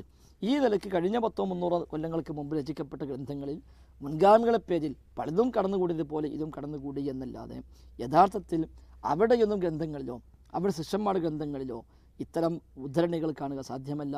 മാത്രവുമല്ല അവരൊക്കെ പറഞ്ഞെങ്കിൽ അത് ആരോടാണ് പറഞ്ഞത്, ആരാണിത് കേട്ടത്, അതിൻ്റെ പരമ്പര ഏതാണ് എന്നൊക്കെയുള്ള ചർച്ച പ്രസക്തമാണ്. പക്ഷെ അതൊന്നും ഈ ആളുകളെ സംബന്ധിച്ച് അതൊന്നും ലഭ്യമല്ല. മറിച്ച് അങ്ങനെ പറയപ്പെടുന്നുവെന്നല്ലാതെ ഇപ്പോൾ അടുത്ത കാലത്ത് രചിക്കപ്പെട്ട ഏതെങ്കിലും ഗ്രന്ഥങ്ങൾ കൊണ്ടുവന്ന് അതിൽ കാണാം ഒരു പക്ഷേ അത് കണ്ടതുകൊണ്ട് മാത്രം ഇമാം ഷാഫി അങ്ങനെ പറഞ്ഞുവെന്ന് നമുക്ക് പറയാൻ നിർവാഹമില്ലല്ലോ. ഒന്നുകിൽ ഇമാം ഷാഫിയുടെ ഗ്രന്ഥങ്ങളിൽ കാണണം, അല്ലെങ്കിൽ ശിഷ്യന്മാരുടെ ഗ്രന്ഥങ്ങളിൽ കാണണം, അതുമല്ലെങ്കിൽ ഇമാം ഷാഫി ആരോട് പറഞ്ഞുവെന്ന് ബോധ്യപ്പെടണം. അതൊന്നുമില്ലാതെ ഇമാം ഷാഫി പറഞ്ഞു ആർക്കും പറയാമല്ലോ. അങ്ങനത്തെ ഒരു പ്രചാരണം മാത്രമാണ് യഥാർത്ഥത്തിൽ ഇതിൻ്റെയൊക്കെ പിന്നിലുള്ളത്. ഇപ്പോൾ നമ്മുടെ നാട്ടിലൊക്കെ ഇപ്പോൾ അധികം ഷാഫി മദ്ഹബ് അനുസരിച്ച് ജീവിക്കുന്ന ആളുകളാണ് മൊത്തത്തിലുള്ളത്. അപ്പോൾ ഈ പിന്നെ ഇമാം സുയൂത്തി എന്ന് പറയുന്നത് ഷാഫി ഇമാമിൻ്റെ മദ്ഹബിൽ വന്ന ആളല്ലേ ശരി, എന്നിട്ട് പോലും അദ്ദേഹം അങ്ങനെ പറഞ്ഞു. അത് യഥാർത്ഥത്തിൽ ഷാഫി മദ്ഹബ് അംഗീകരിക്കുന്നു എന്ന് പറയുന്നുവെന്നല്ലാതെ യഥാർത്ഥത്തിൽ ഷാഫി ഇമാമിൻ്റെ അഭിപ്രായങ്ങളോ ഷാഫി മദ്ഹബിൻ്റെ അഭിപ്രായങ്ങളോ അല്ല പലപ്പോഴും മതമായി ഇവർ കാണുന്നത്. അത് ഈ വിഷയത്തിൽ മാത്രമല്ല, പല വിഷയം എടുത്ത് പരിശോധിച്ചാലും ഇമാം ഷാഫി പറഞ്ഞതിനോടോ ഷാഫി മദ്ഹബിലെ പ്രാമാണികരായ പണ്ഡിതന്മാർ പറഞ്ഞതിനോടോ യാതൊരു ബന്ധവും ഇല്ലാത്ത രൂപത്തിലാണ് പല ആചാരങ്ങളും അവർ നിർവഹിച്ചുകൊണ്ടിരിക്കുന്നത്. ഇപ്പോൾ ഇതേപോലത്തെ നാട്ടിലുള്ള മറ്റൊന്നാണ് ചരമദിനങ്ങളുമായി ബന്ധപ്പെട്ട ആചാരങ്ങൾ. മരിച്ച ആളുടെ പേരിൽ 7-ന് 14-ന് 40-നെല്ലാമുള്ള ധാരാളം അനാചാരങ്ങൾ സമൂഹത്തിലുണ്ട്. ഷാഫി മദ്ഹബിലെ ഏത് ഗ്രന്ഥമെടുത്താലും വളരെ കണിശമായി വിമർശിക്കുകയും ബിദ്അത്തുൻ ഖബീഹ എന്നും ബിദ്അത്തുൻ ഗൈറു ഹസന എന്നും വ്യക്തമായി പരാമർശിക്കപ്പെടുന്ന ചെയ്ത വിഷയമാണത്. എന്നിട്ട് പോലും നാട്ടിൽ വ്യാപകമായി നടക്കുന്നു. എന്നതുപോലെ തന്നെ ഈ വിഷയത്തിലും യഥാർത്ഥത്തിൽ ഇമാം അസ്ഖലാനി, ഇമാം സുയൂത്തി, അതേപോലെ ഇമാം അബൂ ഷാമ ഇവരൊക്കെ ഇത് ഈ കാലത്തുണ്ടായ ബിദ്അത്താകുന്നു അല്ലെങ്കിൽ നല്ല ബിദ്അത്താകുന്നു എന്ന പരാമർശമാണ് അവരൊക്കെ നിർവഹിച്ചത്. അതിനപ്പുറത്ത് ഇത് സുന്നത്താണ് എന്നോ ഇതിന് ആയത്തുണ്ട് എന്നോ ഹദീസുണ്ട് എന്നോ ഒന്നുമുള്ള ന്യായങ്ങൾ അവരാരും പറഞ്ഞില്ല. ഈ കാലത്ത് എന്തെല്ലാം പറയുന്നു, ഖുർആൻ എത്ര ആയത്തുകൾ തെളിവായി ഉദ്ധരിക്കുന്നു, എത്ര ഹദീസുകൾ കൊണ്ടുവരുന്നു. നേരത്തെ സൂചിപ്പിച്ച പോലെ സ്വഹാബിമാരുടെ ഖലീഫമാരുടെ പേരിൽ പോലും ഇത് പ്രചരിപ്പിക്കാൻ ശ്രമിക്കുന്നു. എന്നാൽ അതേ അസ്ഖലാനിയാണ് പറഞ്ഞത് സലഫ് സ്വാലിഹ് ഒരാളിൽ നിന്നും ഉദ്ധരിക്കപ്പെട്ടിട്ടില്ല. ഇബ്നു പിന്നെ ഫാക്കിഹാനി റഹ്മത്തുള്ളാഹിയാണ് പറഞ്ഞത് സ്വഹാബിമാരുടെ താബിഈങ്ങളോ ഇത് ചെയ്തിട്ടില്ല. ഇത്ര വ്യക്തമായി അവരൊക്കെ പറയുമ്പോഴും അതിനൊക്കെ മറികടന്നുകൊണ്ട് സ്വന്തം ന്യായങ്ങൾ കണ്ടെത്തി അതിന് മുൻഗാമികൾ ഗ്രന്ഥങ്ങളിൽ നിന്ന് ദുർവ്യാഖ്യാനിച്ചും അതല്ലെങ്കിൽ അവരെ പേര് ഇല്ലാത്തത് പ്രചരിപ്പിച്ചും അവരുടെ വാക്കുകളെക്ക് സ്ഥാനത്തല്ലാതെ അസ്ഥാനത്ത് ഉപയോഗിച്ചുമൊക്കെയാണ് അവർ തെളിവുണ്ടാക്കുന്നത്. അല്ലാതെ യഥാർത്ഥത്തിൽ മുസ്ലിം ലോകത്ത് സ്വീകാര്യയോഗ്യരായ മാതൃകായോഗ്യരായ പണ്ഡിതന്മാരിൽ ഒരു പണ്ഡിതനെയും ഗ്രന്ഥങ്ങളിൽ ഇതിനെ ന്യായീകരിക്കുന്ന, ഇതിന് പിന്നെ ഇസ്ലാമികമായ പുണ്യമാണെന്ന് പറയുന്ന, ഇത് സുന്നത്താണെന്ന് പറയുന്ന ഒരു ഉദ്ധരണി പോലും കിട്ടുകയില്ല എന്നുള്ളത് വ്യക്തമാണ്. അൽബി ഫളിലില്ലാഹി വബി റഹ്മത്തി എന്ന് തുടങ്ങുന്ന സൂറത്തുൽ യൂനിസിലെ 58-ാമത്തെ ആയത്തും നിബിദിനായി ബന്ധപ്പെട്ട ചർച്ചയിൽ തെളിവായി കൊണ്ടുവരാറുണ്ടല്ലോ.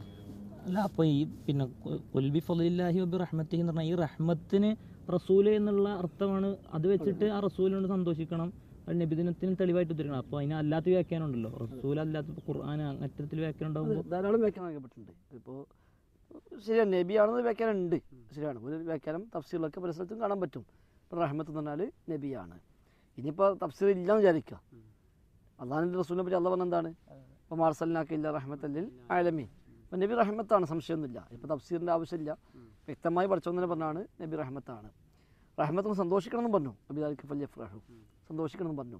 പക്ഷേ അത് സാധാരണ ഇവർ ചെയ്യുന്നത് വെച്ചാൽ നബിയാണെന്ന് പറഞ്ഞു, സന്തോഷിക്കണം എന്നും പറഞ്ഞു, അതുകൊണ്ട് നബി ജനിച്ചതിൽ സന്തോഷിക്കണം എന്നാക്കി കൊണ്ടുവരികയാണ് ചെയ്യുന്നത്.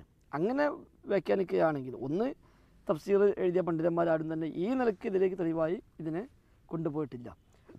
മറ്റൊന്ന് അള്ളാഹുവിൻ്റെ റസൂലാണ് ഈ ആയത്ത് ആദ്യമായി അള്ളാഹുവിൽ നിന്ന് കിട്ടിയത്. ആ റസൂലിൽ നിന്ന് ഇത് ആദ്യമായി കേട്ടത് സ്വഹാബിമാരാണ്, സ്വഹാബിമാരിൽ നിന്ന് താബിഴികളാണ്. എന്നിട്ട് നമ്മൾ നേരത്തെ വിശദീകരിച്ച പോലെ സ്വഹാബിമാരോ താബിഴികളോ ഒരാളും തന്നെ നബിയുടെ ജന്മദിനാഘോഷവുമായി ബന്ധപ്പെട്ട ഒരു അമലും ചെയ്തില്ല എന്നത് വ്യക്തമായി പണ്ഡിതന്മാർ വിശദീകരിക്കുകയും ചെയ്തു. അപ്പോൾ ഈ ആയത്തിന് അവരാരും അങ്ങനെ മനസ്സിലാക്കിയിട്ടില്ല എന്നാണ് അതിൽ നിന്ന് മനസ്സിലാക്കാവുന്നത്. മാത്രവുമല്ല ഇതിപ്പോൾ നബി റഹ്മത്താണ്, അതുകൊണ്ട് റഹ്മത്തും സന്തോഷിക്കാൻ പറഞ്ഞു, അത് നബി പിന്നെ ജന്മദിനത്തിൽ സന്തോഷിക്കാൻ തെളിവാണ് എന്നാണെങ്കിൽ ഇവിടെ നേരത്തെ പറഞ്ഞ പോലെ തന്നെ വേറെ എത്ര വ്യാഖ്യാനങ്ങളുണ്ട്. ഈ റഹ്മത്ത് ഇസ്ലാമാണ് എന്നുണ്ട്. അപ്പോൾ എങ്ങനെ സന്തോഷിക്കുക നമ്മൾ? ഇസ്ലാം സ്വീകരിച്ച ഒരാൾ പിറ്റേ അടുത്ത വർഷം ഡേറ്റ് ആകുമ്പോൾ അയാൾ ഒരു ആഘോഷം ഉണ്ടാക്കേണ്ടി വരും. ഹിദായത്താണ് എന്നുണ്ട്, ഖുർആനാണ് എന്നുണ്ട്. അപ്പോൾ ഖുർആനാണ് വരുമ്പോൾ എന്ത് ചെയ്യും, അടുത്ത റമദാൻ മാസം വരുമ്പോൾ ഖുർആൻ അടങ്ങിയ മാസം, അപ്പോൾ അന്നൊരു പ്രത്യേകം ഖുർആനൊക്കെ മുമ്പിൽ വെച്ച് ഘോഷയാത്രയും അന്നൊരു ഭയങ്കര ആഘോഷം എല്ലാം ഉണ്ടാക്കണം എന്ന് പറഞ്ഞാൽ അതാരും ഇവർ പറയുന്നില്ല. എന്നാൽ ഏത് തഫ്സീറിൽ നിന്നാണോ ഇവർ റഹ്മത്ത് നബി എന്ന് അർത്ഥമെടുക്കുന്നത് അതേ തഫ്സീറിൽ തന്നെ ഈ പറയപ്പെട്ട എല്ലാ അർത്ഥങ്ങളും കൊടുത്തിട്ടുണ്ട്. പക്ഷെ അതൊക്കെ മാറ്റി വെച്ച് ഇതിലെടുക്കുന്നു. എന്നാൽ ഇതിൽ തന്നെ ഈ മുഫസ്സുകൾ പോലും വിചാരിക്കാത്ത പുതിയ അർത്ഥതലത്തിലേക്ക് അവർ കൊണ്ടുപോകുന്നു. എന്നാൽ അതിൽ വെച്ച് കെട്ടിയിട്ട് ഇത് തെളിവായി അവർ ഉദ്ധരിക്കാൻ ചെയ്യുന്നത്. അതായത് ആ മുഫസ്സിലുകളും നബിയുടെ ജന്മദിനത്തിൽ സന്തോഷിക്കാൻ തെളിവാണ് എന്ന് ഒരു തഫ്സീർ എഴുതിയ ഒരാളും അങ്ങനെ ഈ ആയത്തിൻ്റെ വ്യാഖ്യാനത്തിൽ രേഖപ്പെടുത്തിയതായി നമ്മുടെ ശ്രദ്ധയിലൊന്നും വന്നിട്ടില്ല. അതുകൊണ്ട് ഇത് തീർച്ചയായും ദുർവ്യാഖ്യാനം തന്നെയാണ്. ഏറ്റവും ചുരുങ്ങിയത് ഇബ്നു അസ്ഖാനി പറഞ്ഞതുപോലെ, ഫാക്കിഹാനി പറഞ്ഞതുപോലെ, സ്വഹാബിമാരോ താബിഴികളോ അതല്ലെങ്കിൽ 3 നൂറ്റാണ്ടിലെ മുൻഗാമികളായ ഒരാളിൽ നിന്ന് പോലുമോ ഈ അമൽ ഉദ്ധരിക്കപ്പെട്ടിട്ടില്ല എന്ന് പറയുമ്പോൾ 3 നൂറ്റാണ്ട് കാലത്തെ ഒരാളും ഈ ആയത്ത് പ്രാവർത്തികമാക്കിയില്ല എന്ന് പറയേണ്ടി വരും. എഴുതുമില്ല, അത് പറയാൻ കഴിയില്ല. എങ്കിൽ പിന്നെ അവരാരും ഈ ആയത്ത് മനസ്സിലാക്കി ഇങ്ങനെയല്ല, ഇത് പിൽക്കാലത്ത് വന്ന ഒരു ദുർവ്യാഖ്യാനമാണ്, ഒരു തഫ്സീറിൻ്റെയും പിൻബലമില്ലാത്ത ഇവർ മാത്രം ഉണ്ടാക്കിയെടുത്ത ദുർവ്യാഖ്യാനമാണ് എന്ന് നമുക്ക് വ്യക്തമായതിൽ നിന്ന് മനസ്സിലാക്കാൻ സാധിക്കും. അല്ല, ഇതേപോലെ ഇപ്പോൾ തന്നെ നമ്മുടെ നാട്ടിലെ ഉസ്താദ്മാർ ഉദ്ധരിക്കുന്ന മറ്റേ ആയത്താണ് അല്ലാഹു മലായികത്തുഹു യുസല്ലൂന അലൻ നബി. അതെ, അതിന് ഇതേപോലുള്ളൊരു വ്യാഖ്യാനം നൽകപ്പെടുന്നുണ്ട്. സൂറത്തുൽ അഹ്സാബിലാണ് ഈ ആയത്തുള്ളത്. ഇന്നല്ലാഹു മലായികത്തുഹു യുസല്ലൂന അലൻ നബി യാ അയ്യുഹല്ലദീന ആമനൂ സ്വല്ലു അലൈഹി വസല്ലിമു തസ്ലീമ എന്ന ആയത്ത്. അള്ളാഹു മലക്കളും പ്രവാചകനമേ സ്വലാത്ത് ചൊല്ലുന്നു, അതുകൊണ്ട് വിശ്വാസികൾ നിങ്ങളും സ്വലാത്തും സലാമും ചൊല്ലുക. ഇതിപ്പോൾ നേരെ ആലോചിച്ചാൽ തന്നെ വ്യക്തമാണ്. ഇതിൽ ജന്മദിനാഘോഷത്തിൽ ബന്ധപ്പെട്ടോ അങ്ങനത്തെ ഒരു തരത്തിലേക്കും ഇതിൽ വ്യാഖ്യാനം പോകാൻ വകുപ്പില്ല. അള്ളാഹു പ്രവാചകൻ്റെ മേൽ ഗുണം ചെയ്യുന്നു, മലക്കൾ ആ ഗുണത്തിന് വേണ്ടി പ്രാർത്ഥിക്കുന്നു, വിശ്വാസികൾ നിങ്ങളും ആ ഗുണത്തിന് വേണ്ടി പ്രാർത്ഥിക്കുക എന്നതാണത്. മാത്രമല്ല ഈ ആയത്ത് അള്ളാഹു റസൂലിനാണ് ഇറങ്ങിയത്, സ്വഹാബത്തിനാണ് ഓതി കൊടുത്തത്. സ്വഹാബിമാർ ചോദിക്കുക പോലും ചെയ്തു, നബിയെ ഞങ്ങൾക്ക് സലാം പറയാൻ അറിയാം, എന്നാൽ കൈഫ നുസല്ലി അലൈക റസൂലല്ലാഹ്, സലാം പറയാണ്ട് ഞങ്ങൾക്കറിയാം, പക്ഷേ എങ്ങനെയാണ് സ്വലാത്ത് ചൊല്ലേണ്ടത്? അവിടെ പോയി നബി എന്ത് പറഞ്ഞില്ല? റബീഉൽ അവ്വൽ മാസം വരുമ്പോൾ എൻ്റെ ജന്മദിനത്തിൽ സന്തോഷിക്കലാണ് ഈ പറഞ്ഞ സ്വലാത്ത്. ഇത് നബി പഠിപ്പിച്ച് കൊടുത്തില്ല, സ്വഹാബിമാരാരും അങ്ങോട്ട് മനസ്സിലാക്കിയതുമില്ല. മാത്രമല്ല ഈ പുരോഹിതന്മാർ എഴുതി വെച്ച ചില പുസ്തകങ്ങളിൽ വായിച്ച് ഓർക്കുകയാണ്, ഈ ആയത്ത് അടിസ്ഥാനപ്പെടുത്തിയിട്ട് അള്ളാഹു മൗലിദ് കഴിക്കുന്നു എന്ന് വരെ എഴുതിയ ആളുകളുണ്ട്. മലക്കളെ വിളിച്ച് അള്ളാഹു പ്രത്യേകം മൗലിദ് കഴിക്കുന്നുണ്ട് എന്നുവരെ എഴുതി വെച്ച ദുർവ്യാഖ്യാന വീരന്മാർ നമ്മുടെ നാട്ടിൽ ഇപ്പോഴും ജീവിച്ചിരിപ്പുണ്ട്. അപ്പോൾ ഒരിക്കലും ആ ആയത്തും ഇതും യാതൊരു ബന്ധവുമില്ല. അള്ളാഹുവിൻ്റെ റസൂലിൻ്റെ പേരിൽ സ്വലാത്തും സലാമും ചൊല്ലേണ്ടതിൻ്റെ ആവശ്യകതയാണ് ഈ ആയത്തിൽ പഠിപ്പിക്കുന്നത്. അത് റബീഉൽ അവ്വലിലുമുണ്ട്, റബീഉൽ ആഖിറിലുമുണ്ട്, കൊല്ലം മുഴുവനുമുണ്ട്, എല്ലാ ദിവസത്തിലുമുണ്ട്. മാത്രമല്ല നമസ്കാരത്തിൽ പോലും സ്വലാത്തില്ലാത്ത നമസ്കാരം പൂർണ്ണമാവില്ല എന്ന് ആർക്കറിഞ്ഞുകൂടാത്തത്. അപ്പോൾ അല്ലാതെ പ്രവാചകൻ ജനിച്ച ദിവസം നോക്കി ആഘോഷിക്കാനോ അന്ന് പ്രത്യേകമായ ആചാരമുണ്ടാക്കുവാനോ ഒന്നുമുള്ള തെളിവല്ല. നബി സല്ലല്ലാഹു അലൈഹി വസല്ലമ ജനിച്ചപ്പോൾ സന്തോഷിച്ചതിൻ്റെ പേരിൽ അബൂലഹബിനെ നരകത്തിൽ ശിക്ഷിക്കളവുണ്ട് എന്ന് ബുഖാരിയിലുണ്ട് എന്ന് പറഞ്ഞു കേൾക്കുന്നത്, എന്താണ് അതിൻ്റെ വ്യവസ്ഥ? ഏത് ബുഖാരിയിലുള്ളത് നമുക്കറിയില്ല. മുസ്ലിം അംഗീകരിച്ചൊരു സ്വഹീഹ് ബുഖാരിയുണ്ട്. ആ സ്വഹീഹ് ബുഖാരിയിൽ ഒരു ഹദീസായി അങ്ങനെ സംഭവം ഉദ്ധരിക്കപ്പെട്ടിട്ടേ ഇല്ല എന്നുള്ളതാണ് നമ്മളിതിൽ ആദ്യമായി മനസ്സിലാക്കേണ്ടത്. പിന്നെ ബുഖാരിയിലുണ്ട് എന്ന് പറഞ്ഞ് പലതും പ്രചരിപ്പിക്കുന്ന കൂട്ടത്തിൽ ഇതും പ്രചരിപ്പിക്കുന്നു എന്ന് മാത്രം. അബൂലഹബിനെ കുറിച്ച് വിശുദ്ധ ഖുർആൻ തന്നെ വളരെ വിശദമായി അവൻ്റെ എല്ലാ തരത്തിലുള്ള മോശമായ പതനത്തെപ്പറ്റി പരാമർശിക്കുന്നുണ്ട്. ആ അബൂലഹബിന് പിന്നെ നരകത്തിൽ ഇളവുണ്ട് എന്ന് ഹദീസിലുണ്ട് എന്ന് വരുത്തി തീർക്കാനുള്ള ശ്രമമാണ് യഥാർത്ഥത്തിൽ ഇതിന് പിന്നിലുള്ളത്. യഥാർത്ഥത്തിൽ സ്വഹീഹ് ബുഖാരിയിൽ ഇമാം ബുഖാരി റഹിമഹുല്ലാ ഒരു ഹദീസ് ഉദ്ധരിക്കുമ്പോൾ അതിനിടയിൽ സുവൈബയെ പറ്റിയുള്ളൊരു പരാമർശം ഹദീസിൽ വന്നു. അപ്പോൾ സുവൈബ ആരാണ് എന്ന ഒരു വിശദീകരണം റിപ്പോർട്ടറുടെ ഭാഗത്ത് നിന്ന് വന്നത് അനുബന്ധമായി ഇമാം ബുഖാരി അവിടെ രേഖപ്പെടുത്തിയിട്ടുണ്ട്. ആ കൂട്ടത്തിൽ പറയാണ് സുവൈബ അബൂലഹബിൻ്റെ അടിമ സ്ത്രീയായിരുന്നു, അബൂലഹബ് അവരെ മോചിപ്പിച്ചതാണ് എന്ന് പറഞ്ഞിട്ടുണ്ട്. അതിനുശേഷം ഇമാം ബുഖാരി ഈ റിപ്പോർട്ടർ തന്നെ ഒരു വാക്കായി ശേഷം അനുബന്ധമായി എടുത്തു കൊടുക്കുന്നു. അബൂലഹബിൻ്റെ മരണശേഷം അബൂലഹബിനെ അവൻ്റെ കുടുംബത്തിൽപ്പെട്ട ഒരാൾ സ്വപ്നം കണ്ടുവെന്നും ആ സ്വപ്നത്തിൽ അബൂലഹബ് പറഞ്ഞു, നിങ്ങളിൽ നിന്ന് പിരിഞ്ഞു പോകുന്നതിന് ശേഷം എനിക്ക് ഒരു സ്വസ്ഥതയും ഒരു ആശ്വാസവും ലഭിച്ചിട്ടില്ല. ഇല്ലാ അന്നി സുഖീത്തു മിൻ ഹാദിഹി ബിതാഖത്തി സുവൈബ, സുവൈബയെ മോചിപ്പിച്ചതിനാൽ ഈ വിരലിലൂടെ എനിക്ക് വെള്ളം കുടിപ്പിക്കപ്പെടുന്നു എന്നതല്ലാത്ത ഒരു ആശ്വാസം എനിക്ക് ലഭ്യമായിട്ടില്ല എന്ന് അബൂലഹബ് സ്വപ്നത്തിൽ പറഞ്ഞു എന്നാണ് ഒരു അനുബന്ധ വാചകമായി ഇമാം ബുഖാരി കൊടുത്തിട്ടുള്ളത്. അല്ലാതെ ഒരു ഹദീസായിട്ടോ പ്രവാചകൻ പറഞ്ഞതായിട്ടോ അല്ല.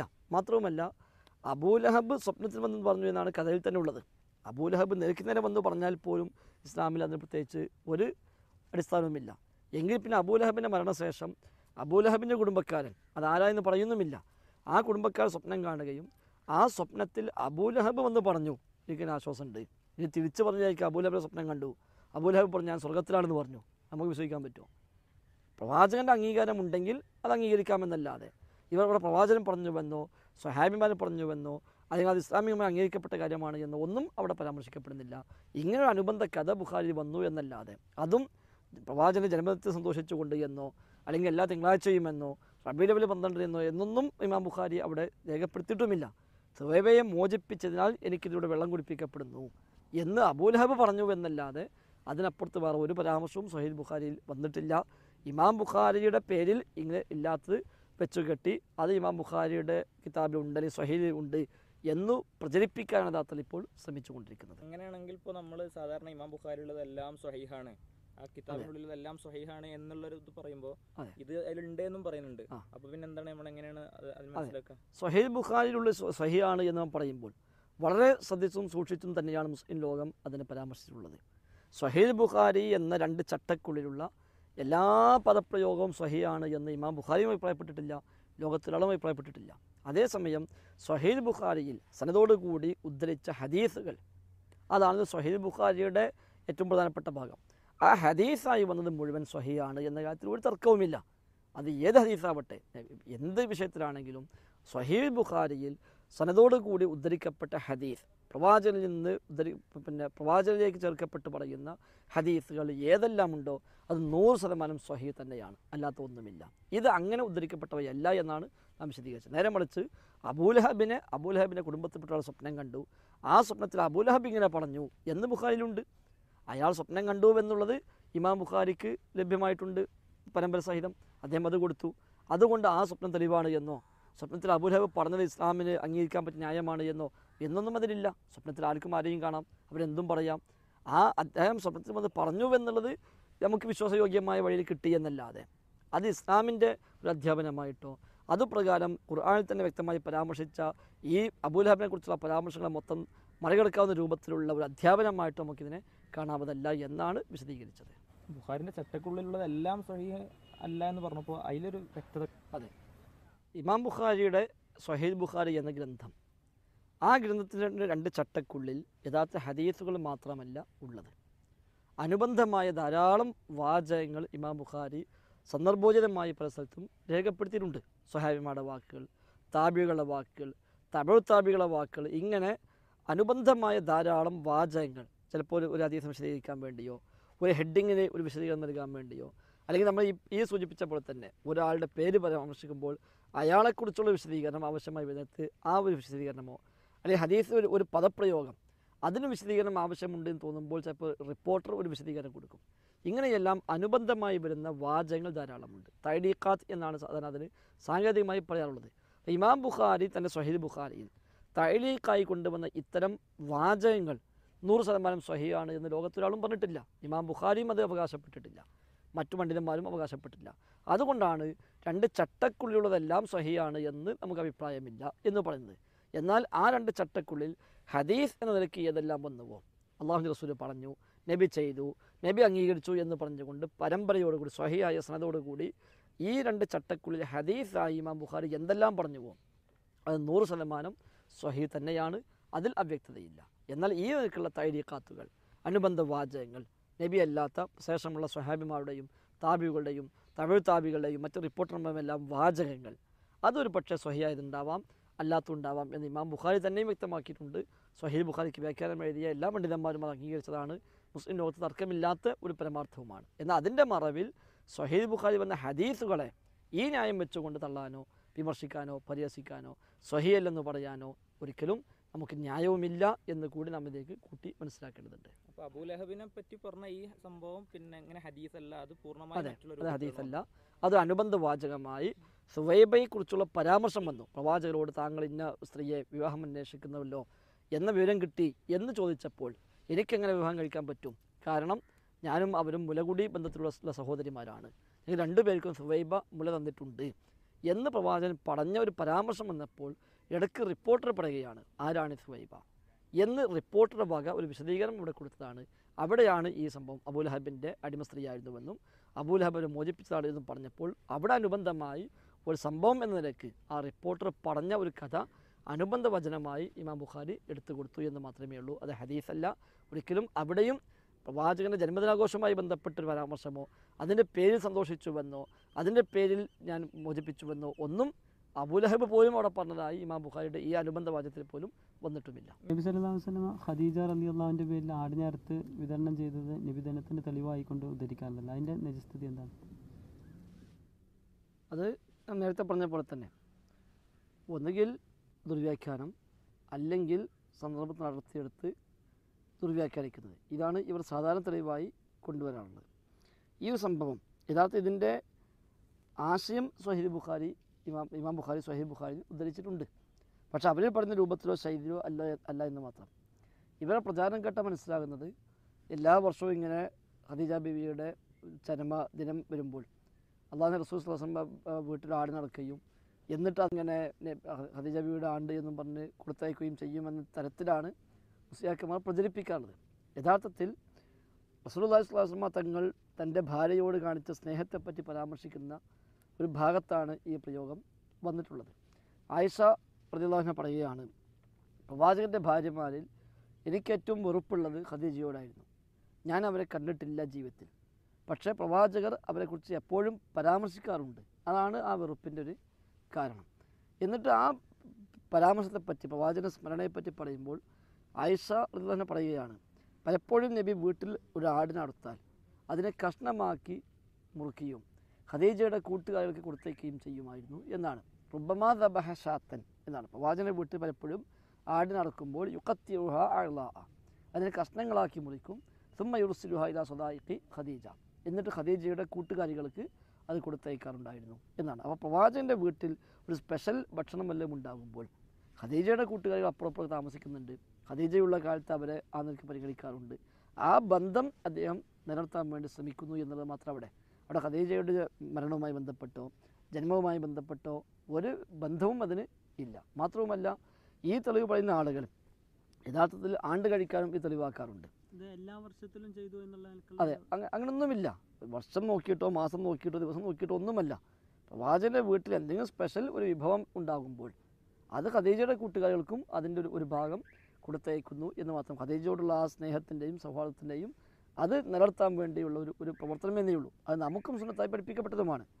നമ്മോടും സുന്നത്തായിട്ട് പ്രവാചകൻ പഠിപ്പിച്ചപ്പോൾ മരിച്ചുപോയ മാതാപിതാക്കൾക്ക് വേണ്ടി ഇനി എന്താണ് ഞാൻ ചെയ്യാനുള്ളത് എന്ന് ചോദിക്കുമ്പോൾ പ്രവാചകൻ സ്വഹാബിമാർക്ക് നൽകിയ നിർദ്ദേശങ്ങളിൽ കാണാം, നിൻ്റെ പിതാവിലൂടെയല്ലാതെ ഉണ്ടായിട്ട് നിലനിൽക്കാത്ത ബന്ധങ്ങൾ, ആ ബന്ധങ്ങളെ നീ നിലനിർത്തിപ്പോരുക എന്നത് പിതാവിൻ്റെ കാലശേഷം നീ ചെയ്യേണ്ടുന്ന ബാധ്യതയായി പ്രവാചകൻ പഠിപ്പിച്ചിട്ടുണ്ട്.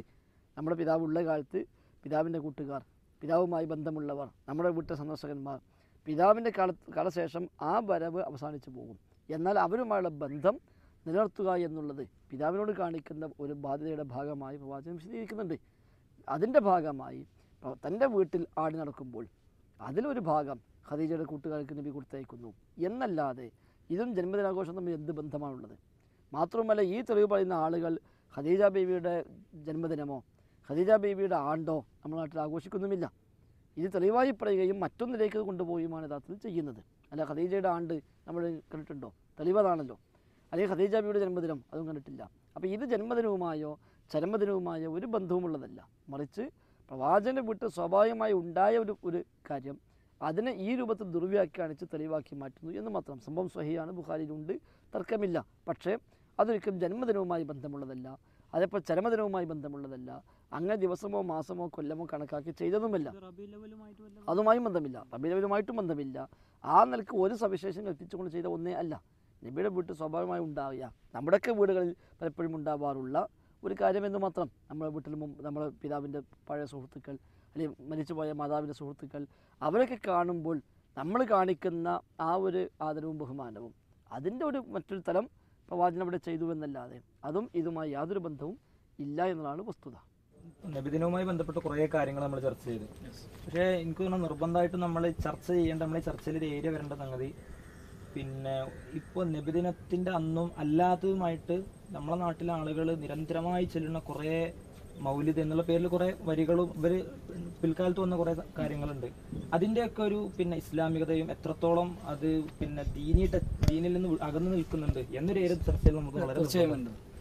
ഇപ്പം നബിദിനാഘോഷം ബിദ്അത്താണ് എന്ന് നമ്മൾ പറഞ്ഞു. അതായത് ബിദഅത്ത് എന്ന് നമ്മൾ ആഘോഷവുമായി ബന്ധപ്പെട്ടാണ് പറഞ്ഞത്. ആഘോഷം എന്നത് ബിദഅത്താണ്.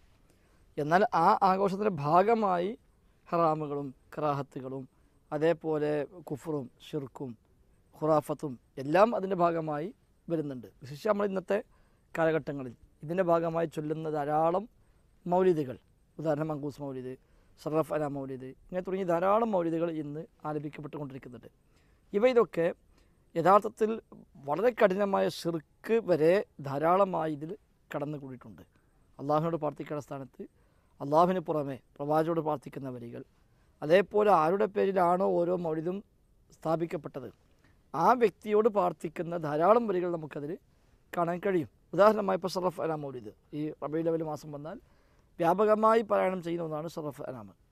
ആരുണ്ടാക്കി ആരാ രചയിതാവ് എന്നൊന്നും അത്ര കണിശമായി ലഭ്യമല്ല ചരിത്രം, അങ്ങനെ പ്രചരിപ്പിക്കപ്പെടുന്നു എന്നേ ഉള്ളൂ.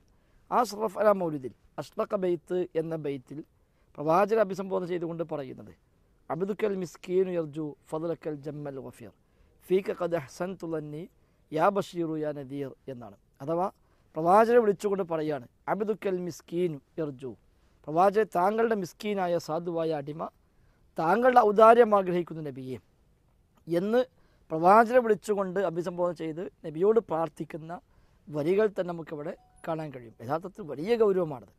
അള്ളാഹുവിൻ്റെ റസൂല് പോലും അള്ളാഹുവിൻ്റെ അടിമയാണ് എന്നാണ് സ്വയം പോലും പരിചയപ്പെടുത്തിയത്. ആ സ്ഥാനത്ത് പ്രവാചകൻ്റെ അടിമയാണ് എന്ന് വിളിക്കുകയും അതും മിസ്കീനായ അടിമയാണ്, താങ്കളുടെ ഔദാര്യമാണ് എനിക്ക് ആവശ്യം, ഫضല്, അള്ളാഹുവിൻ്റെ ഫضലാണ് സാധാരണ എല്ലാവരും തേടുന്നത്. ആ സ്ഥാനത്ത് താങ്കളുടെ ഫضല് നബിയെ ഞാൻ ആഗ്രഹിക്കുന്നു എന്ന് പറയുകയും ശേഷം നബിയോട് പ്രാർത്ഥിക്കുകയാണ് ഫഅഗിസ്നി വ അജിർനി യാ മുജീറു മിനസ് സഈർ യാ ഗിയാസി യാ മലാദി ഫീ മുലിമാത്തിൽ ഉമൂർ, അതിനാൽ എന്നെ സഹായിക്കണേ, എനിക്ക് അഭയം നൽകണേ, ആപൽക്കരമായ ഘട്ടങ്ങളിൽ സഹായിക്കുന്ന നബിയെ എന്ന് വിളിച്ചുകൊണ്ട് പ്രവാചകനോട് നേരെ സഹായത്തിനായി തേടുന്ന, നബിയോട് പ്രാർത്ഥിക്കുന്ന, നബിയുടെ സാധുവായ അടിമയാണ് എന്ന് സ്വയം സമ്മതിക്കുന്ന വരികൾ വരെ ഷറഫ് അല മൗലിദിൽ സ്ഥാനം പിടിച്ചിട്ടുണ്ട്.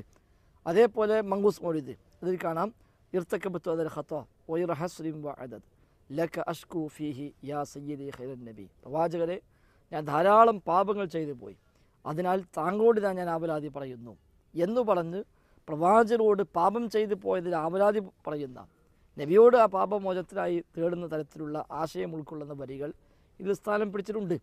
സമാനമായി ധാരാളം അസ്സലാമു അലൈക യാ മാഹിദ് ദുനൂബി, പാപങ്ങൾ മായ്ക്കുന്ന നബിയെ എന്ന് നബിയെ അഭിസംബോധന ചെയ്തുകൊണ്ട് സലാം ബൈത്ത് എന്ന ബൈത്തിൽ നമുക്ക് കാണാൻ സാധിക്കും. ഇങ്ങനെ തുടങ്ങി ധാരാളം ശിർക്കൻ വരികൾ, അതേപോലെ ഒരു അടിസ്ഥാനവുമില്ലാത്ത കെട്ടുകഥകൾ, ആര് പറഞ്ഞു എന്നറിയാത്ത, എവിടെ നിന്ന് കിട്ടി എന്നറിയാത്ത, ആരെല്ലാമോ പ്രചരിപ്പിച്ച ഒരുപാട് കെട്ടുകഥകൾ പ്രവാചകൻ്റെ പേരിൽ ഇതിൽ പ്രചരിപ്പിക്കുന്നുണ്ട്. അതേപോലെ സ്ഥിരപ്പെടാത്ത ദുർബലങ്ങളായ ധാരാളം സംഭവങ്ങൾ ഇതിൽ സ്ഥാനം പിടിച്ചിട്ടുണ്ട്. യഥാർത്ഥത്തിൽ ഇപ്പോൾ ഇങ്ങനത്തെ പ്രശ്നങ്ങളൊക്കെ ഉന്നയിച്ചിട്ട് എന്തിനാണ് സമൂഹത്തിൽ പ്രശ്നം ഉണ്ടാക്കുന്നതെന്ന് ചോദിക്കുന്നവർ ഇതൊന്നും അതെ ഇത് അവർ കാണുന്നില്ല. അവർ ഏതായാലും ആഘോഷമല്ലേ മദ്ഹല്ലേ എന്നാണ് അവർ ന്യായമായി പറയുന്നത്. മദ്ഹ് ഒരു ഭാഗത്തുണ്ട് ശരി, പക്ഷെ അതിനേക്കാളേറെ ഈ തരത്തിലുള്ള വളരെ ഗൗരവതരമായ ഇസ്ലാമിൻ്റെ അടിസ്ഥാനത്തെ തന്നെ തകർക്കുന്ന തരത്തിൽ വിശ്വാസരംഗത്ത് പൂർണ്ണമായും ഒരു വലിയ അഗാധത്തേക്ക് ചാടുന്ന രൂപത്തിലുള്ള വരികൾ ഇത് സ്ഥാനം പിടിച്ചു. അതൊക്കെ അറിയാതെയായിരിക്കാം ഒരു പക്ഷേ ഇതൊക്കെ ഒരു ഗൗരവമല്ലാതെ കാണുന്നത്. യഥാർത്ഥത്തിൽ ഇസ്ലാമിൻ്റെ ബേസ് തന്നെ തകർക്കുന്ന, വിശ്വാസം തകർക്കുന്ന, നരകം നിർബന്ധമാകുന്ന, സ്വർഗം ഹറാമാകുന്ന തരത്തിലുള്ള ആശയങ്ങളാണ് ഈ വക വരികളൊക്കെയും സ്ഥാനം പിടിച്ചിരിക്കുന്നത്. ഇതിൽ തന്നെ ഇപ്പോൾ ചിലതൊന്നും ഞങ്ങൾ അംഗീകരിക്കുന്നില്ല എന്നുള്ളൊരു അവസ്ഥയിലേക്ക് എത്തിയെന്നവരെ കേൾക്കുന്നുണ്ട്. ഇപ്പോൾ അഞ്ചെണ്ണം ഞങ്ങൾ അംഗീകരിക്കുന്നു. അത് യഥാർത്ഥത്തിൽ ഉത്തരം മുട്ടുമ്പോൾ മറ്റൊരു ഗതിയില്ലാത്തത് കൊണ്ട് സമ്മതിക്കുക എന്ന് പറയുന്നതാണ് യഥാർത്ഥത്തിൽ അവിടെ സംഭവിച്ചിട്ടുള്ളത്. വല്ലപ്പുഴയിൽ വെച്ച് ഏകദേശം 4-5 വർഷങ്ങൾക്ക് മുമ്പ് നബിദിനാഘോഷവും മാലം മൗലിദുമായി ബന്ധപ്പെട്ട് ഒരു വാദപ്രതിവാദം അലവി സഖാഫി അടക്കമുള്ള ആളുകൾ പങ്കെടുത്തുകൊണ്ട് മുജാഹിദ് സുന്നി സംവാദം ഈ വിഷയത്തിൽ നടക്കുകയുണ്ടായി. അന്ന് ആ ചർച്ചയിൽ ഈ മൗലിദ് കിതാബിലുള്ള ഇത്തരം ധാരാളം വരികൾ എടുത്തുകൊണ്ട് ഇതൊക്കെ ഇസ്ലാമികമാണെന്ന് സ്ഥാപിക്കണമെന്നതായിരുന്നു നാം അവർക്ക് മുമ്പിൽ വെച്ചൊരു ആവശ്യം. അതിന് സാധിക്കില്ല എന്ന് കൃത്യമായ ബോധ്യമുള്ളത് കൊണ്ട് തന്നെ അവർ ആദ്യമേ വ്യവസ്ഥയിൽ തന്നെ പറഞ്ഞു, എല്ലാ മൗലിദ് കിതാബും ഞങ്ങൾ അംഗീകരിക്കില്ല. 333 വക, 222 വക, 444 വക ധാരാളം വകയുണ്ട്, അതൊന്നും ഞങ്ങൾക്ക് സ്വീകാര്യമല്ല എന്ന് അലവി സഖാഫി പറഞ്ഞത് വളരെ വ്യാപകമായ ക്ലിപ്പുകൾ നാട് നീളെ വിതരണം ചെയ്യപ്പെട്ട ഈ 5 മാത്രമേ ഞങ്ങൾ അംഗീകരിക്കൂ, ബാക്കി പരിശോധിക്കണം എന്ന് പറഞ്ഞു എന്നല്ലാതെ അതിനുശേഷം ഇപ്പോഴും ആ ബാക്കിയുള്ളതും സമൂഹം ആചരിച്ചുകൊണ്ടിരിക്കുന്നു, ഇവരും ചൊല്ലിക്കൊണ്ടിരിക്കുന്നു, അത് വിറ്റ് കാശാക്കിക്കൊണ്ടിരിക്കുന്നു. അത് പ്രചരിപ്പിക്കുകയും ചെയ്യുന്നു. എന്നാൽ ഉത്തരം മുട്ടുമ്പോൾ ഞങ്ങൾ അംഗീകരിക്കുന്നില്ല എന്നവർ ന്യായം പറയുന്നതെന്ന് മാത്രം. ഇത് മാത്രമല്ല, മുടി വിവാദം വന്നപ്പോൾ ഇങ്ങനെ പല സത്യങ്ങളും അവർക്ക് തുറന്ന് പറയേണ്ടി വന്നിട്ടുണ്ട്. ഉദാഹരണമായി മുടി വിവാദം വന്ന് സനദ് ചോദിച്ചപ്പോൾ അവസാനം ഒരു ഗത്യന്തരമില്ലാതെ പറഞ്ഞ എന്താണ്, അങ്ങനെയാണെങ്കിൽ മങ്കൂസ് മൊയ്തീന് സനദ് എവിടെ എന്ന് പേരോട് മുസ്ലിം ചോദിച്ചിട്ടുണ്ട്. മൊഹീദ്ദീന്മാർക്ക് സനദ് എവിടെ എന്ന് ചോദിച്ചിട്ടുണ്ട്. അതേപോലെ സിദ്ദീഖ് മൊയ്തി വന്നൊരു കഥ, സിദ്ദീഖ് റളിയല്ലാഹുവിനെ പ്രവാചനേക്കാൾ സ്ഥാനത്തേക്ക് കൊണ്ടുപോകുന്ന കഥ, ആ കഥയെ അവർ മുമ്പേ തള്ളിക്കളഞ്ഞിട്ടുണ്ട്. ഇങ്ങനെ പലതിനെയും അവർ തന്നെയും ഇത്തരം ചില വിവാദങ്ങളിൽ അവർക്ക് തള്ളേണ്ടി വന്നിട്ടുണ്ട്. അങ്ങനെ ഇനിയും ഇൻഷാ അല്ലാഹ് തള്ളിക്കൊണ്ടിരിക്കും. ഇബ്നു തൈമിയ്യ അടക്കമുള്ള മുൻകാല നേതാക്കന്മാരും അതേപോലെ തന്നെ കേരളത്തിൽ ഈ പ്രസ്ഥാനത്തെ കെട്ടിപ്പടുത്ത ആളുകളൊക്കെ നിബിധനത്തെ അംഗീകരിക്കുന്നവരും അതിനെ അനുവദിച്ചവരുമാണ് എന്നുള്ളൊരു ചർച്ചയും വിഷയമായും ഇതിൻ്റെ ഭാഗമായിട്ട് വരും. നബിദിനാഘോഷത്തിന് മറ്റ് തെളിവൊന്നുമില്ല എന്ന് വരുമ്പോൾ അവസാനം ചില മുസ്ലിയാക്കന്മാർ കണ്ടെത്തുന്ന ഒരു നയമാണ്, മുജാഹിദ് പ്രസ്ഥാനത്തിൻ്റെയും കഴിഞ്ഞകാല നേതാക്കന്മാരൊക്കെ ഇത് അംഗീകരിച്ചവരും പ്രതിഫലാർഹമാണ് എന്ന് പറഞ്ഞവരുമാണ്. ഇപ്പോഴാണ് ഇതൊക്കെ പറ്റാതായത് എന്ന രൂപത്തിൽ പ്രചരിപ്പിക്കാറുണ്ട്. അവിടെ നമ്മൾ മനസ്സിലാക്കേണ്ടുന്ന ഒരു വസ്തുത, മുജാഹിദ് പ്രസ്ഥാനത്തെ സംബന്ധിച്ച് അതിൽ കഴിഞ്ഞകാല നേതാക്കന്മാർ എന്ന് പറയുമ്പോൾ ഒന്നാമത്തെ നേതാവായി മുജാഹിദ് പ്രസ്ഥാനം കാണുന്നത് മുഹമ്മദ് നബി സ്വല്ലല്ലാഹു അലൈഹി വസല്ലം തങ്ങളെ തന്നെയാണ്. ശേഷം സ്വഹാബിമാർ, താബിഴുകൾ, താബിഴികൾ തുടങ്ങിയവരാണ് മുജാഹിദ് പ്രസ്ഥാനം നേതാക്കന്മാരായി കാണുന്നവർ. അതല്ലാതെ ഏതെങ്കിലും ഒരു വ്യക്തിയിലേക്ക് ചേർത്തുകൊണ്ടോ ആ വ്യക്തി പറഞ്ഞ വാചകങ്ങൾ അപ്പടി അവസാന വാക്യം സ്വീകരിച്ചുകൊണ്ടോ അല്ല മുജാഹിദ് പ്രസ്ഥാനം ഏത് കാലഘട്ടത്തിലും പ്രവർത്തിച്ചിട്ടുള്ളത്. മറ്റു ഇബ്നു തൈമിയ്യ അടക്കമുള്ള പണ്ഡിതന്മാർ അവർ ഇസ്ലാമിന് ഒരുപാട് സേവനങ്ങൾ ചെയ്തവരാണ്. ആ സേവനങ്ങളെ മാനിക്കുകയും അവരുടെ അധ്യാപനങ്ങളിൽ നിന്ന് നമുക്ക് മാതൃകയാക്കാൻ പറ്റാവുന്നത് മാതൃകയാക്കുകയും, എന്നാൽ അവരിൽ അപാകതയുണ്ടെങ്കിൽ അത് അപാകതയാണ് എന്ന് തുറന്ന് പ്രഖ്യാപിക്കുകയും ചെയ്യുന്ന ശൈലിയെ മുജാഹിദ് പ്രസ്ഥാനം ഏത് കാലത്തും സ്വീകരിച്ചിട്ടുള്ളൂ. ഇനി ഇവരൊക്കെ ഒരു കാര്യം സുന്നത്താണ്, ഇത് പുണ്യമാണ് എന്ന് പറഞ്ഞു എന്ന് വിചാരിക്കുക, എങ്കിൽ പോലും അത് ഇസ്ലാമിൽ അടിസ്ഥാനമില്ലാത്ത ഒന്നാണെങ്കിൽ അവർ പറഞ്ഞു എന്നതിൻ്റെ പേരിൽ മാത്രം അതൊരിക്കലും പുണ്യമായി മാറുകയില്ല. കൂലി കിട്ടാത്തൊരു സംഗതിയെപ്പറ്റി കൂലി കിട്ടുമെന്ന് ഇബ്നു തൈമിയ്യ പറഞ്ഞാൽ അതോടുകൂടി അത് പ്രതിഫലാർഹമായി മാറുമെന്ന് പറയാൻ നമുക്ക് എന്താ ന്യായമുള്ളത്? അതുകൊണ്ട് തന്നെ ഒരു കാര്യം പുണ്യമാകണമെങ്കിൽ അത് പറയേണ്ടത് ഇബ്നു തൈമിയ്യ അല്ല, ഇബ്നു ഖയ്യിം അല്ല, ഇബ്നു കസീർ അല്ല, ആ നിലക്കുള്ള പണ്ഡിതന്മാരല്ല. അത് പറയേണ്ടത് അള്ളാഹുവിൻ്റെ വഹ്യ് പ്രകാരം അവൻ്റെ പ്രവാചകരുമാണ്. ഏതായിരുന്നാലും എന്താണ് മുൻഗാമികളായ ഈ പറയപ്പെട്ട പണ്ഡിതന്മാരും എല്ലാത്തിനും പറഞ്ഞു വെച്ചത് എന്ന് നമുക്ക് പരിശോധിക്കാം. യഥാർത്ഥത്തിൽ ഷെയ്ഖുൽ ഇസ്ലാം ഇബ്നു തൈമിയ്യ റഹിമഹുല്ലാ അദ്ദേഹത്തിൻ്റെ ഇഖ്തിലാഉ സിറാത്തുൽ മുസ്തഖീം എന്ന ഗ്രന്ഥത്തിലാണ് ഇവിടെ സാധാരണ സൂചിപ്പിക്കപ്പെടുന്ന പ്രയോഗങ്ങൾ അദ്ദേഹം നിർവഹിച്ചിട്ടുള്ളത്. ആ ഗ്രന്ഥം തന്നെ ജൂത ക്രൈസ്തവരുമായും അതേപോലെ മുശ്രിക്കുകളുമായൊക്കെ എതിരാവേണ്ടതിന് ആവശ്യകത പഠിപ്പിക്കുന്ന ഗ്രന്ഥമാണ്. അതിൽ ആഘോഷങ്ങൾ പറയുമ്പോൾ ക്രിസ്ത്യാനികളുമായി അല്ലെങ്കിൽ ജൂതരുമായി സാദൃശ്യപ്പെട്ടുകൊണ്ട് പല ആഘോഷങ്ങളും മുസ്ലിം സമുദായത്തിൽ കടന്നു വന്നിട്ടുണ്ട്. അതിൽപ്പെട്ട ആഘോഷമാണ് നബിദിനാഘോഷം എന്ന് പറഞ്ഞുകൊണ്ടാണ് അദ്ദേഹം ആ അധ്യായം ആരംഭിക്കുന്നത് തന്നെ. അപ്പോൾ ഈ ആഘോഷം ഇസ്ലാമികമല്ല എന്നും അത് ജൂത ക്രൈസ്തവരോട് സാദൃശ്യപ്പെട്ടുകൊണ്ട് ഉണ്ടായി വന്നതാണ് എന്നുമാണ് അദ്ദേഹം അതിൽ പറഞ്ഞതിൻ്റെ ആകത്തുക. മാത്രവുമല്ല അദ്ദേഹം തീർത്തു പറയുകയും ചെയ്തു, സ്വഹാബിമാരോ താബിഴികളോ സലഫു സ്വാലിഹികളായ ആരും തന്നെയും ഈ ഒരു ആഘോഷം ആഘോഷിച്ചിട്ടില്ല എന്നും അവർക്ക് മതപരമായി ഇതിൽ ഖൈറുണ്ട് എന്ന് അറിയുമായിരുന്നുവെങ്കിൽ അവരാണ് നമ്മളെക്കാളേറെ കൂടുതൽ താല്പര്യപൂർവ്വം അത് ചെയ്യുമായിരുന്നത് എന്നും വരെ അദ്ദേഹം അതിൽ വിശദീകരിച്ചിട്ടുണ്ട്. ശേഷം അദ്ദേഹം പറഞ്ഞു അതിനുള്ള പ്രചോദനങ്ങൾ, ഈ ആഘോഷം നിർവഹിക്കാനുള്ള പ്രചോദനങ്ങൾ അദ്ദേഹം വിവരിക്കുമ്പോൾ ചിലർ ഇത് ഉണ്ടാക്കിക്കൊണ്ടുവന്നത് നസ്വാറാക്കളോട് സാദൃശ്യപ്പെട്ടുകൊണ്ടാണ് എന്ന് പറഞ്ഞു. ചിലരാവട്ടെ ആത്മാർത്ഥമായി നബിയോടുള്ള സ്നേഹം എന്ന നിലയ്ക്ക് ചെയ്യുന്ന ചില ആളുകളുണ്ട്.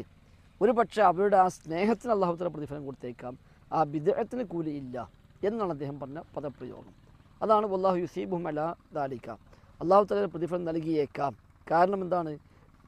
അതിൽ പ്രവാചകനുള്ള തഅലീമുണ്ട്, മഹബത്തുണ്ട് എന്ന് പറഞ്ഞ ഉടനെ അദ്ദേഹം പറഞ്ഞു ലാ അലൽ ബിദ്അഇ, ബിദ്അത്തിനല്ല പ്രതിഫലം കിട്ടുന്നത് എന്ന് അദ്ദേഹം പ്രത്യേകം വ്യക്തമാക്കുകയും ചെയ്തിട്ടുണ്ട്.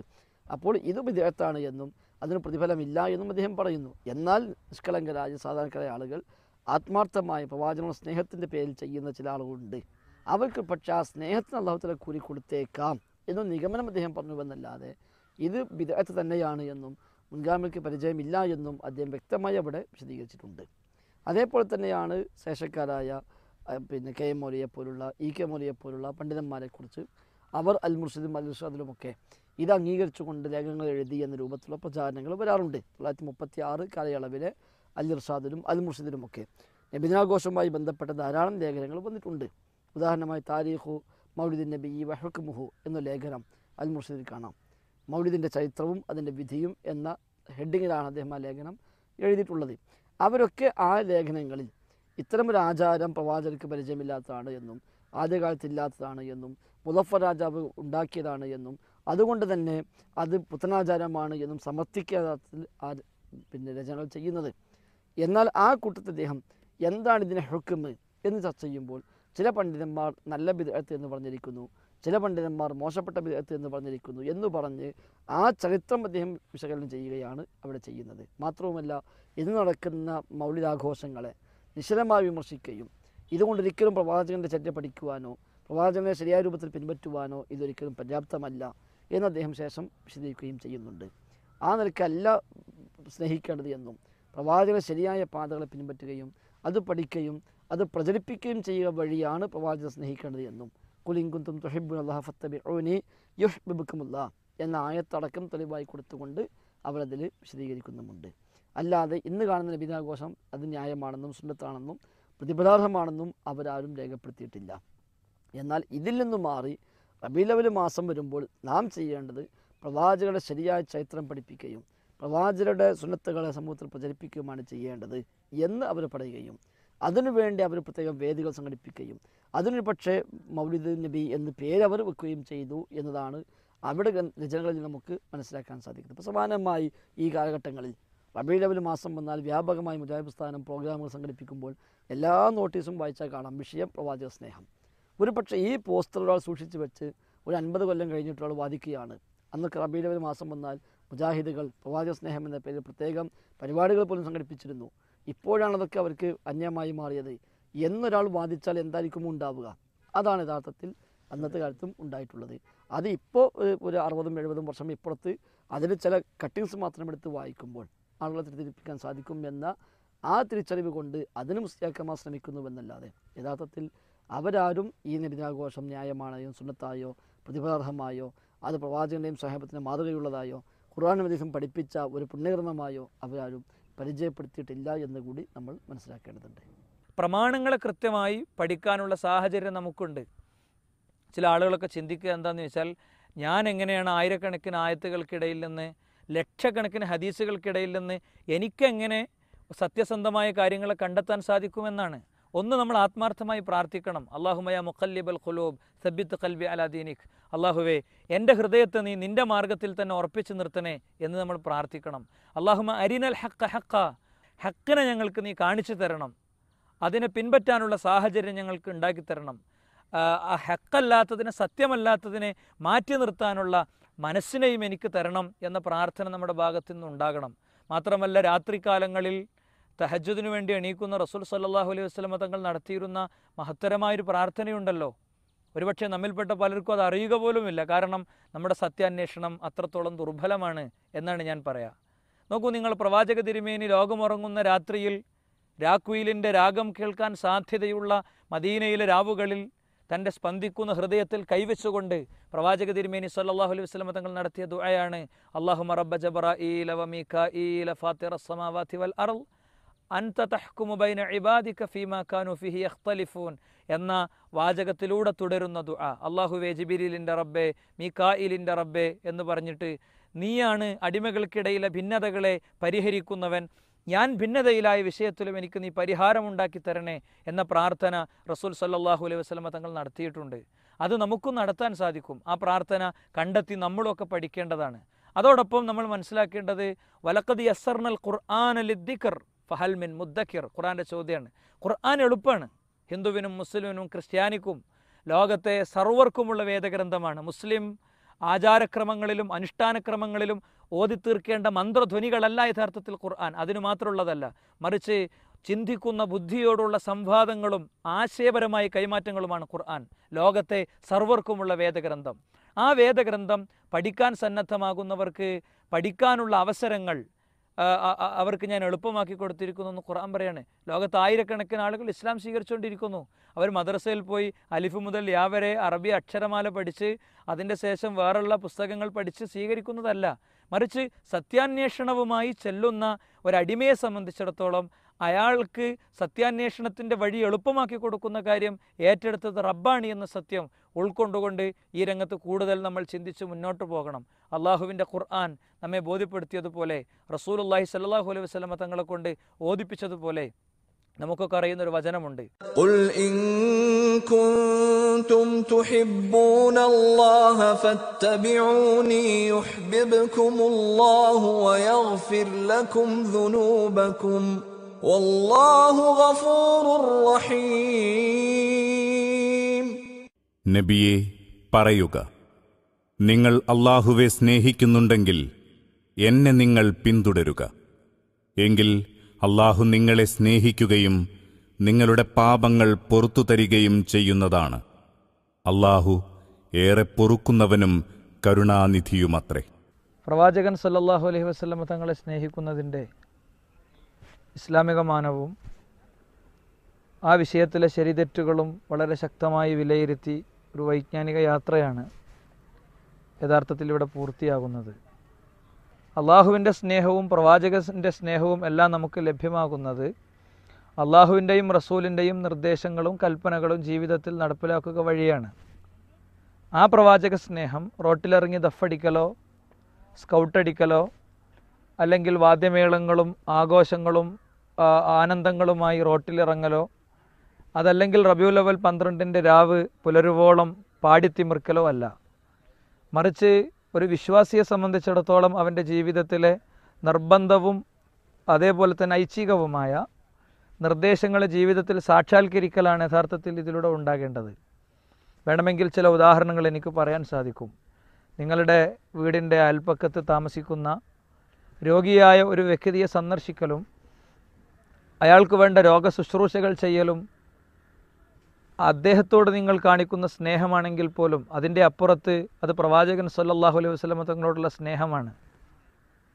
മുഖത്തിൻ്റെ ഭാഗത്ത് ക്യാൻസർ വന്ന് അതിൽ നിന്ന് ബ്ലഡും ചെലവുമെല്ലാം ഒലിച്ചുകൊണ്ടിരിക്കുന്ന ഒരാളുടെ മുറിവ് കെട്ടിക്കൊടുക്കുന്ന പാലിയേറ്റീവ് ക്ലിനിക്കിൻ്റെ തലത്തിൽ ഇടപെടുന്ന ഒരു വ്യക്തിയെ സംബന്ധിച്ചിടത്തോളം അയാൾ ക്യാൻസർ രോഗിയെ അല്ല ആത്യന്തികമായി സ്നേഹിക്കുന്നത്, അതിൻ്റെ അപ്പുറത്ത് അള്ളാഹുവിനെയും പ്രവാചകൻ സല്ലല്ലാഹു അലൈഹി വസല്ലം തങ്ങളെയുമാണ്. ആ സ്നേഹത്തിൻ്റെ ഭാഗമായുള്ള കടപ്പാടാണ് നിർവഹിക്കപ്പെടുന്നത്. യഥാർത്ഥത്തിൽ മുസ്ലിം യുവാക്കളും മുസ്ലിം ബഹുജനവുമെല്ലാം വിശേഷിച്ച് മനസ്സിലാക്കേണ്ട ഒരു ഏരിയയാണിത്. നോക്കൂ, നിങ്ങളുടെ അയൽപ്പക്കത്ത് ചോർന്നൊലിക്കുന്ന വീട്ടിൽ കിടക്കുന്ന ഒരു മനുഷ്യൻ നിങ്ങളുടെ വേദനയായി മാറുകയും അയാളുടെ വീട്ടിൻ്റെ മുകളിൽ ഏറ്റവും മിനിമം ഒരു ടാർപോളിനെങ്കിലും കെട്ടിക്കൊടുക്കാനുള്ള സാമ്പത്തിക സമാഹരണത്തിലെങ്കിലും നിങ്ങൾ പങ്കെടുക്കുന്നുവെങ്കിൽ അത് ചോർന്നൊലിക്കുന്ന വീട്ടിലെ 1.5 വയസ്സായ അദ്ദേഹത്തിൻ്റെ കുട്ടിയുടെ തൊട്ടിലിൽ വീഴുന്ന മഴത്തുള്ളികളിൽ നിന്നുള്ള രക്ഷ എന്ന നിലക്ക് അവർക്ക് ചെയ്തു കൊടുക്കുന്ന സേവനത്തിൻ്റെ അപ്പുറത്ത് ഒരു മുസ്ലിം എന്ന നിലക്ക് വ്യക്തിജീവിതത്തിൽ താങ്കൾ നിർവഹിക്കുന്ന ബാധ്യതയും അതിലൂടെ അള്ളാഹുവിനെയും റസൂലിനെയും സ്നേഹിക്കലുമാണ് എന്നത് ഒരു അടിസ്ഥാനപരമായ വസ്തുതയാണ്. റസൂൽ സല്ലല്ലാഹു അലൈഹി വസല്ലം തങ്ങൾ പഠിപ്പിച്ചു, പൊതുസമൂഹത്തിൽ വെച്ച് വിശേഷിച്ച് അനാഥനുള്ളിടത്ത് വെച്ച് നിങ്ങളുടെ കുഞ്ഞുങ്ങളെ നിങ്ങൾ ചുംബിക്കരുത്. അനാഥനുള്ളിടത്ത് വെച്ച് നിങ്ങളുടെ കുഞ്ഞുങ്ങളെ ചുംബിക്കുമ്പോൾ അവൻ്റെ ഉപ്പയെക്കുറിച്ചും അവൻ സനാഥനായിരുന്ന ഒരു കാലഘട്ടത്തെ സംബന്ധിച്ചുമൊക്കെ ചിന്തിക്കുകയും അവൻ അസ്വസ്ഥനാവുകയും ചെയ്യും. ആ കുഞ്ഞു ഹൃദയത്തിൻ്റെ വേദനകളെപ്പോലും തിരിച്ചറിഞ്ഞ റസൂൽ സല്ലല്ലാഹു അലൈഹി വസല്ലം തങ്ങൾ അള്ളാഹുവിൻ്റെ വഹയിൻ്റെ അടിസ്ഥാനത്തിൽ സംസാരിച്ച ഈ കാര്യങ്ങൾ ജീവിതത്തിൽ നടപ്പിലാക്കുന്നയാളെ സംബന്ധിച്ചിടത്തോളം അയാൾ നിർവഹിക്കുന്നത് പ്രവാചക സ്നേഹമാണ്. അതല്ലെങ്കിൽ ജീവിതത്തിൻ്റെ വ്യത്യസ്ത തലങ്ങളിൽ ലോകം മുഴുവൻ ശാന്തമായി ഉറങ്ങുന്ന രാത്രിയിൽ രാക്കുയിലിൻ്റെ രാഗമുയരുന്ന രാവിൽ നിങ്ങളുടെ വീട്ടിൽ എഴുന്നേറ്റ് നമസ്കരിക്കുന്നു. ഫുട്ബോൾ മേളകൾക്ക് വേണ്ടി അലാം ക്ലോക്ക് വെച്ച് ആ അലാം ക്ലോക്ക് അടിക്കുമ്പോൾ ചാടി എണീറ്റ് നൈമറിൻ്റെയും മെസ്സിയുടെയും ബ്രസൂക്ക കൊണ്ടുള്ള ഗോൾ വല കുലുക്കുന്ന രംഗം കാണാൻ വേണ്ടി പരിശ്രമിക്കുന്ന താങ്കൾ ലോകമുറങ്ങുന്ന രാത്രിയിൽ അലാം ക്ലോക്ക് വെച്ച് എഴുന്നേറ്റ് നമസ്കരിക്കുമ്പോൾ അത് പ്രവാചക സ്നേഹമാണ്. ഈ പ്രവാചക സ്നേഹം ഒരു വ്യക്തി എന്ന നിലക്ക് നടപ്പിലാക്കുന്നിടത്ത് താങ്കൾക്ക് ചില റിസ്ക് ഉണ്ട്. ഇത് കേവലമായ ആനന്ദമല്ല, മറിച്ച് ഒരു സമൂഹത്തിൻ്റെ പൾസറിഞ്ഞ് സ്വന്തം വ്യക്തിത്വത്തിൻ്റെ അവസ്ഥയറിഞ്ഞ് സ്വന്തം കുടുംബത്തിൻ്റെ സാഹചര്യം അറിഞ്ഞ് ജീവിക്കുന്ന സമൂഹത്തിലെ ശക്തനായ ഒരു വക്താവായി ജീവിക്കുകയും ഇസ്ലാമിനെ സമൂഹത്തിൻ്റെ മുമ്പിൽ വളരെ സജീവമായി അവതരിപ്പിക്കുകയും ചെയ്യുക എന്നതാണ്, അല്ലെങ്കിൽ പ്രവാചക കൽപ്പനകളെ സാക്ഷാത്കരിക്കുക എന്നതാണ് പ്രവാചക സ്നേഹം. ആ പ്രവാചക സ്നേഹത്തിൽ പങ്കാളിയാകാൻ ഞങ്ങൾ താങ്കളെയും ക്ഷണിക്കുകയാണ്. അത് ഞാൻ നേരത്തെയൊക്കെ ആവർത്തിച്ച് പറഞ്ഞതുപോലെ ഒരിക്കലും അത് ഒരു കേവലമായ പ്രകടനങ്ങളുടെ അപ്പുറത്ത് മസ്തിഷ്കം കൊണ്ട്, മനസ്സുകൊണ്ട്, ഹൃദയം കൊണ്ടുള്ള ആലോചനാപൂർവ്വമുള്ള ഇടപെടലുകളാണ്, പ്രമാണങ്ങൾക്ക് അടിസ്ഥാനത്തിലുള്ള ജീവിത പദ്ധതി സ്വീകരിക്കലാണ് എന്ന കാര്യത്തിൽ നമുക്കൊരിക്കലും ആ ഒരു വിഷയത്തിലൊരിക്കലും നമുക്ക് വീഴ്ച പറ്റരുത് എന്ന കാര്യം ഓർമ്മിപ്പിക്കാൻ ആഗ്രഹിക്കുകയാണ്. സുഹൃത്തെ, ഈ ദൗത്യം ഇവിടെ അവസാനിക്കുന്നു. ഈ വൈജ്ഞാനിക യാത്ര താങ്കൾക്ക് നൽകിയ തിരിച്ചറിവുകൾ: 1. നബി സല്ലല്ലാഹു അലൈഹി വസല്ലമയെ സ്നേഹിക്കൽ വിശ്വാസിയുടെ നിർബന്ധ ബാധ്യതയാണ്.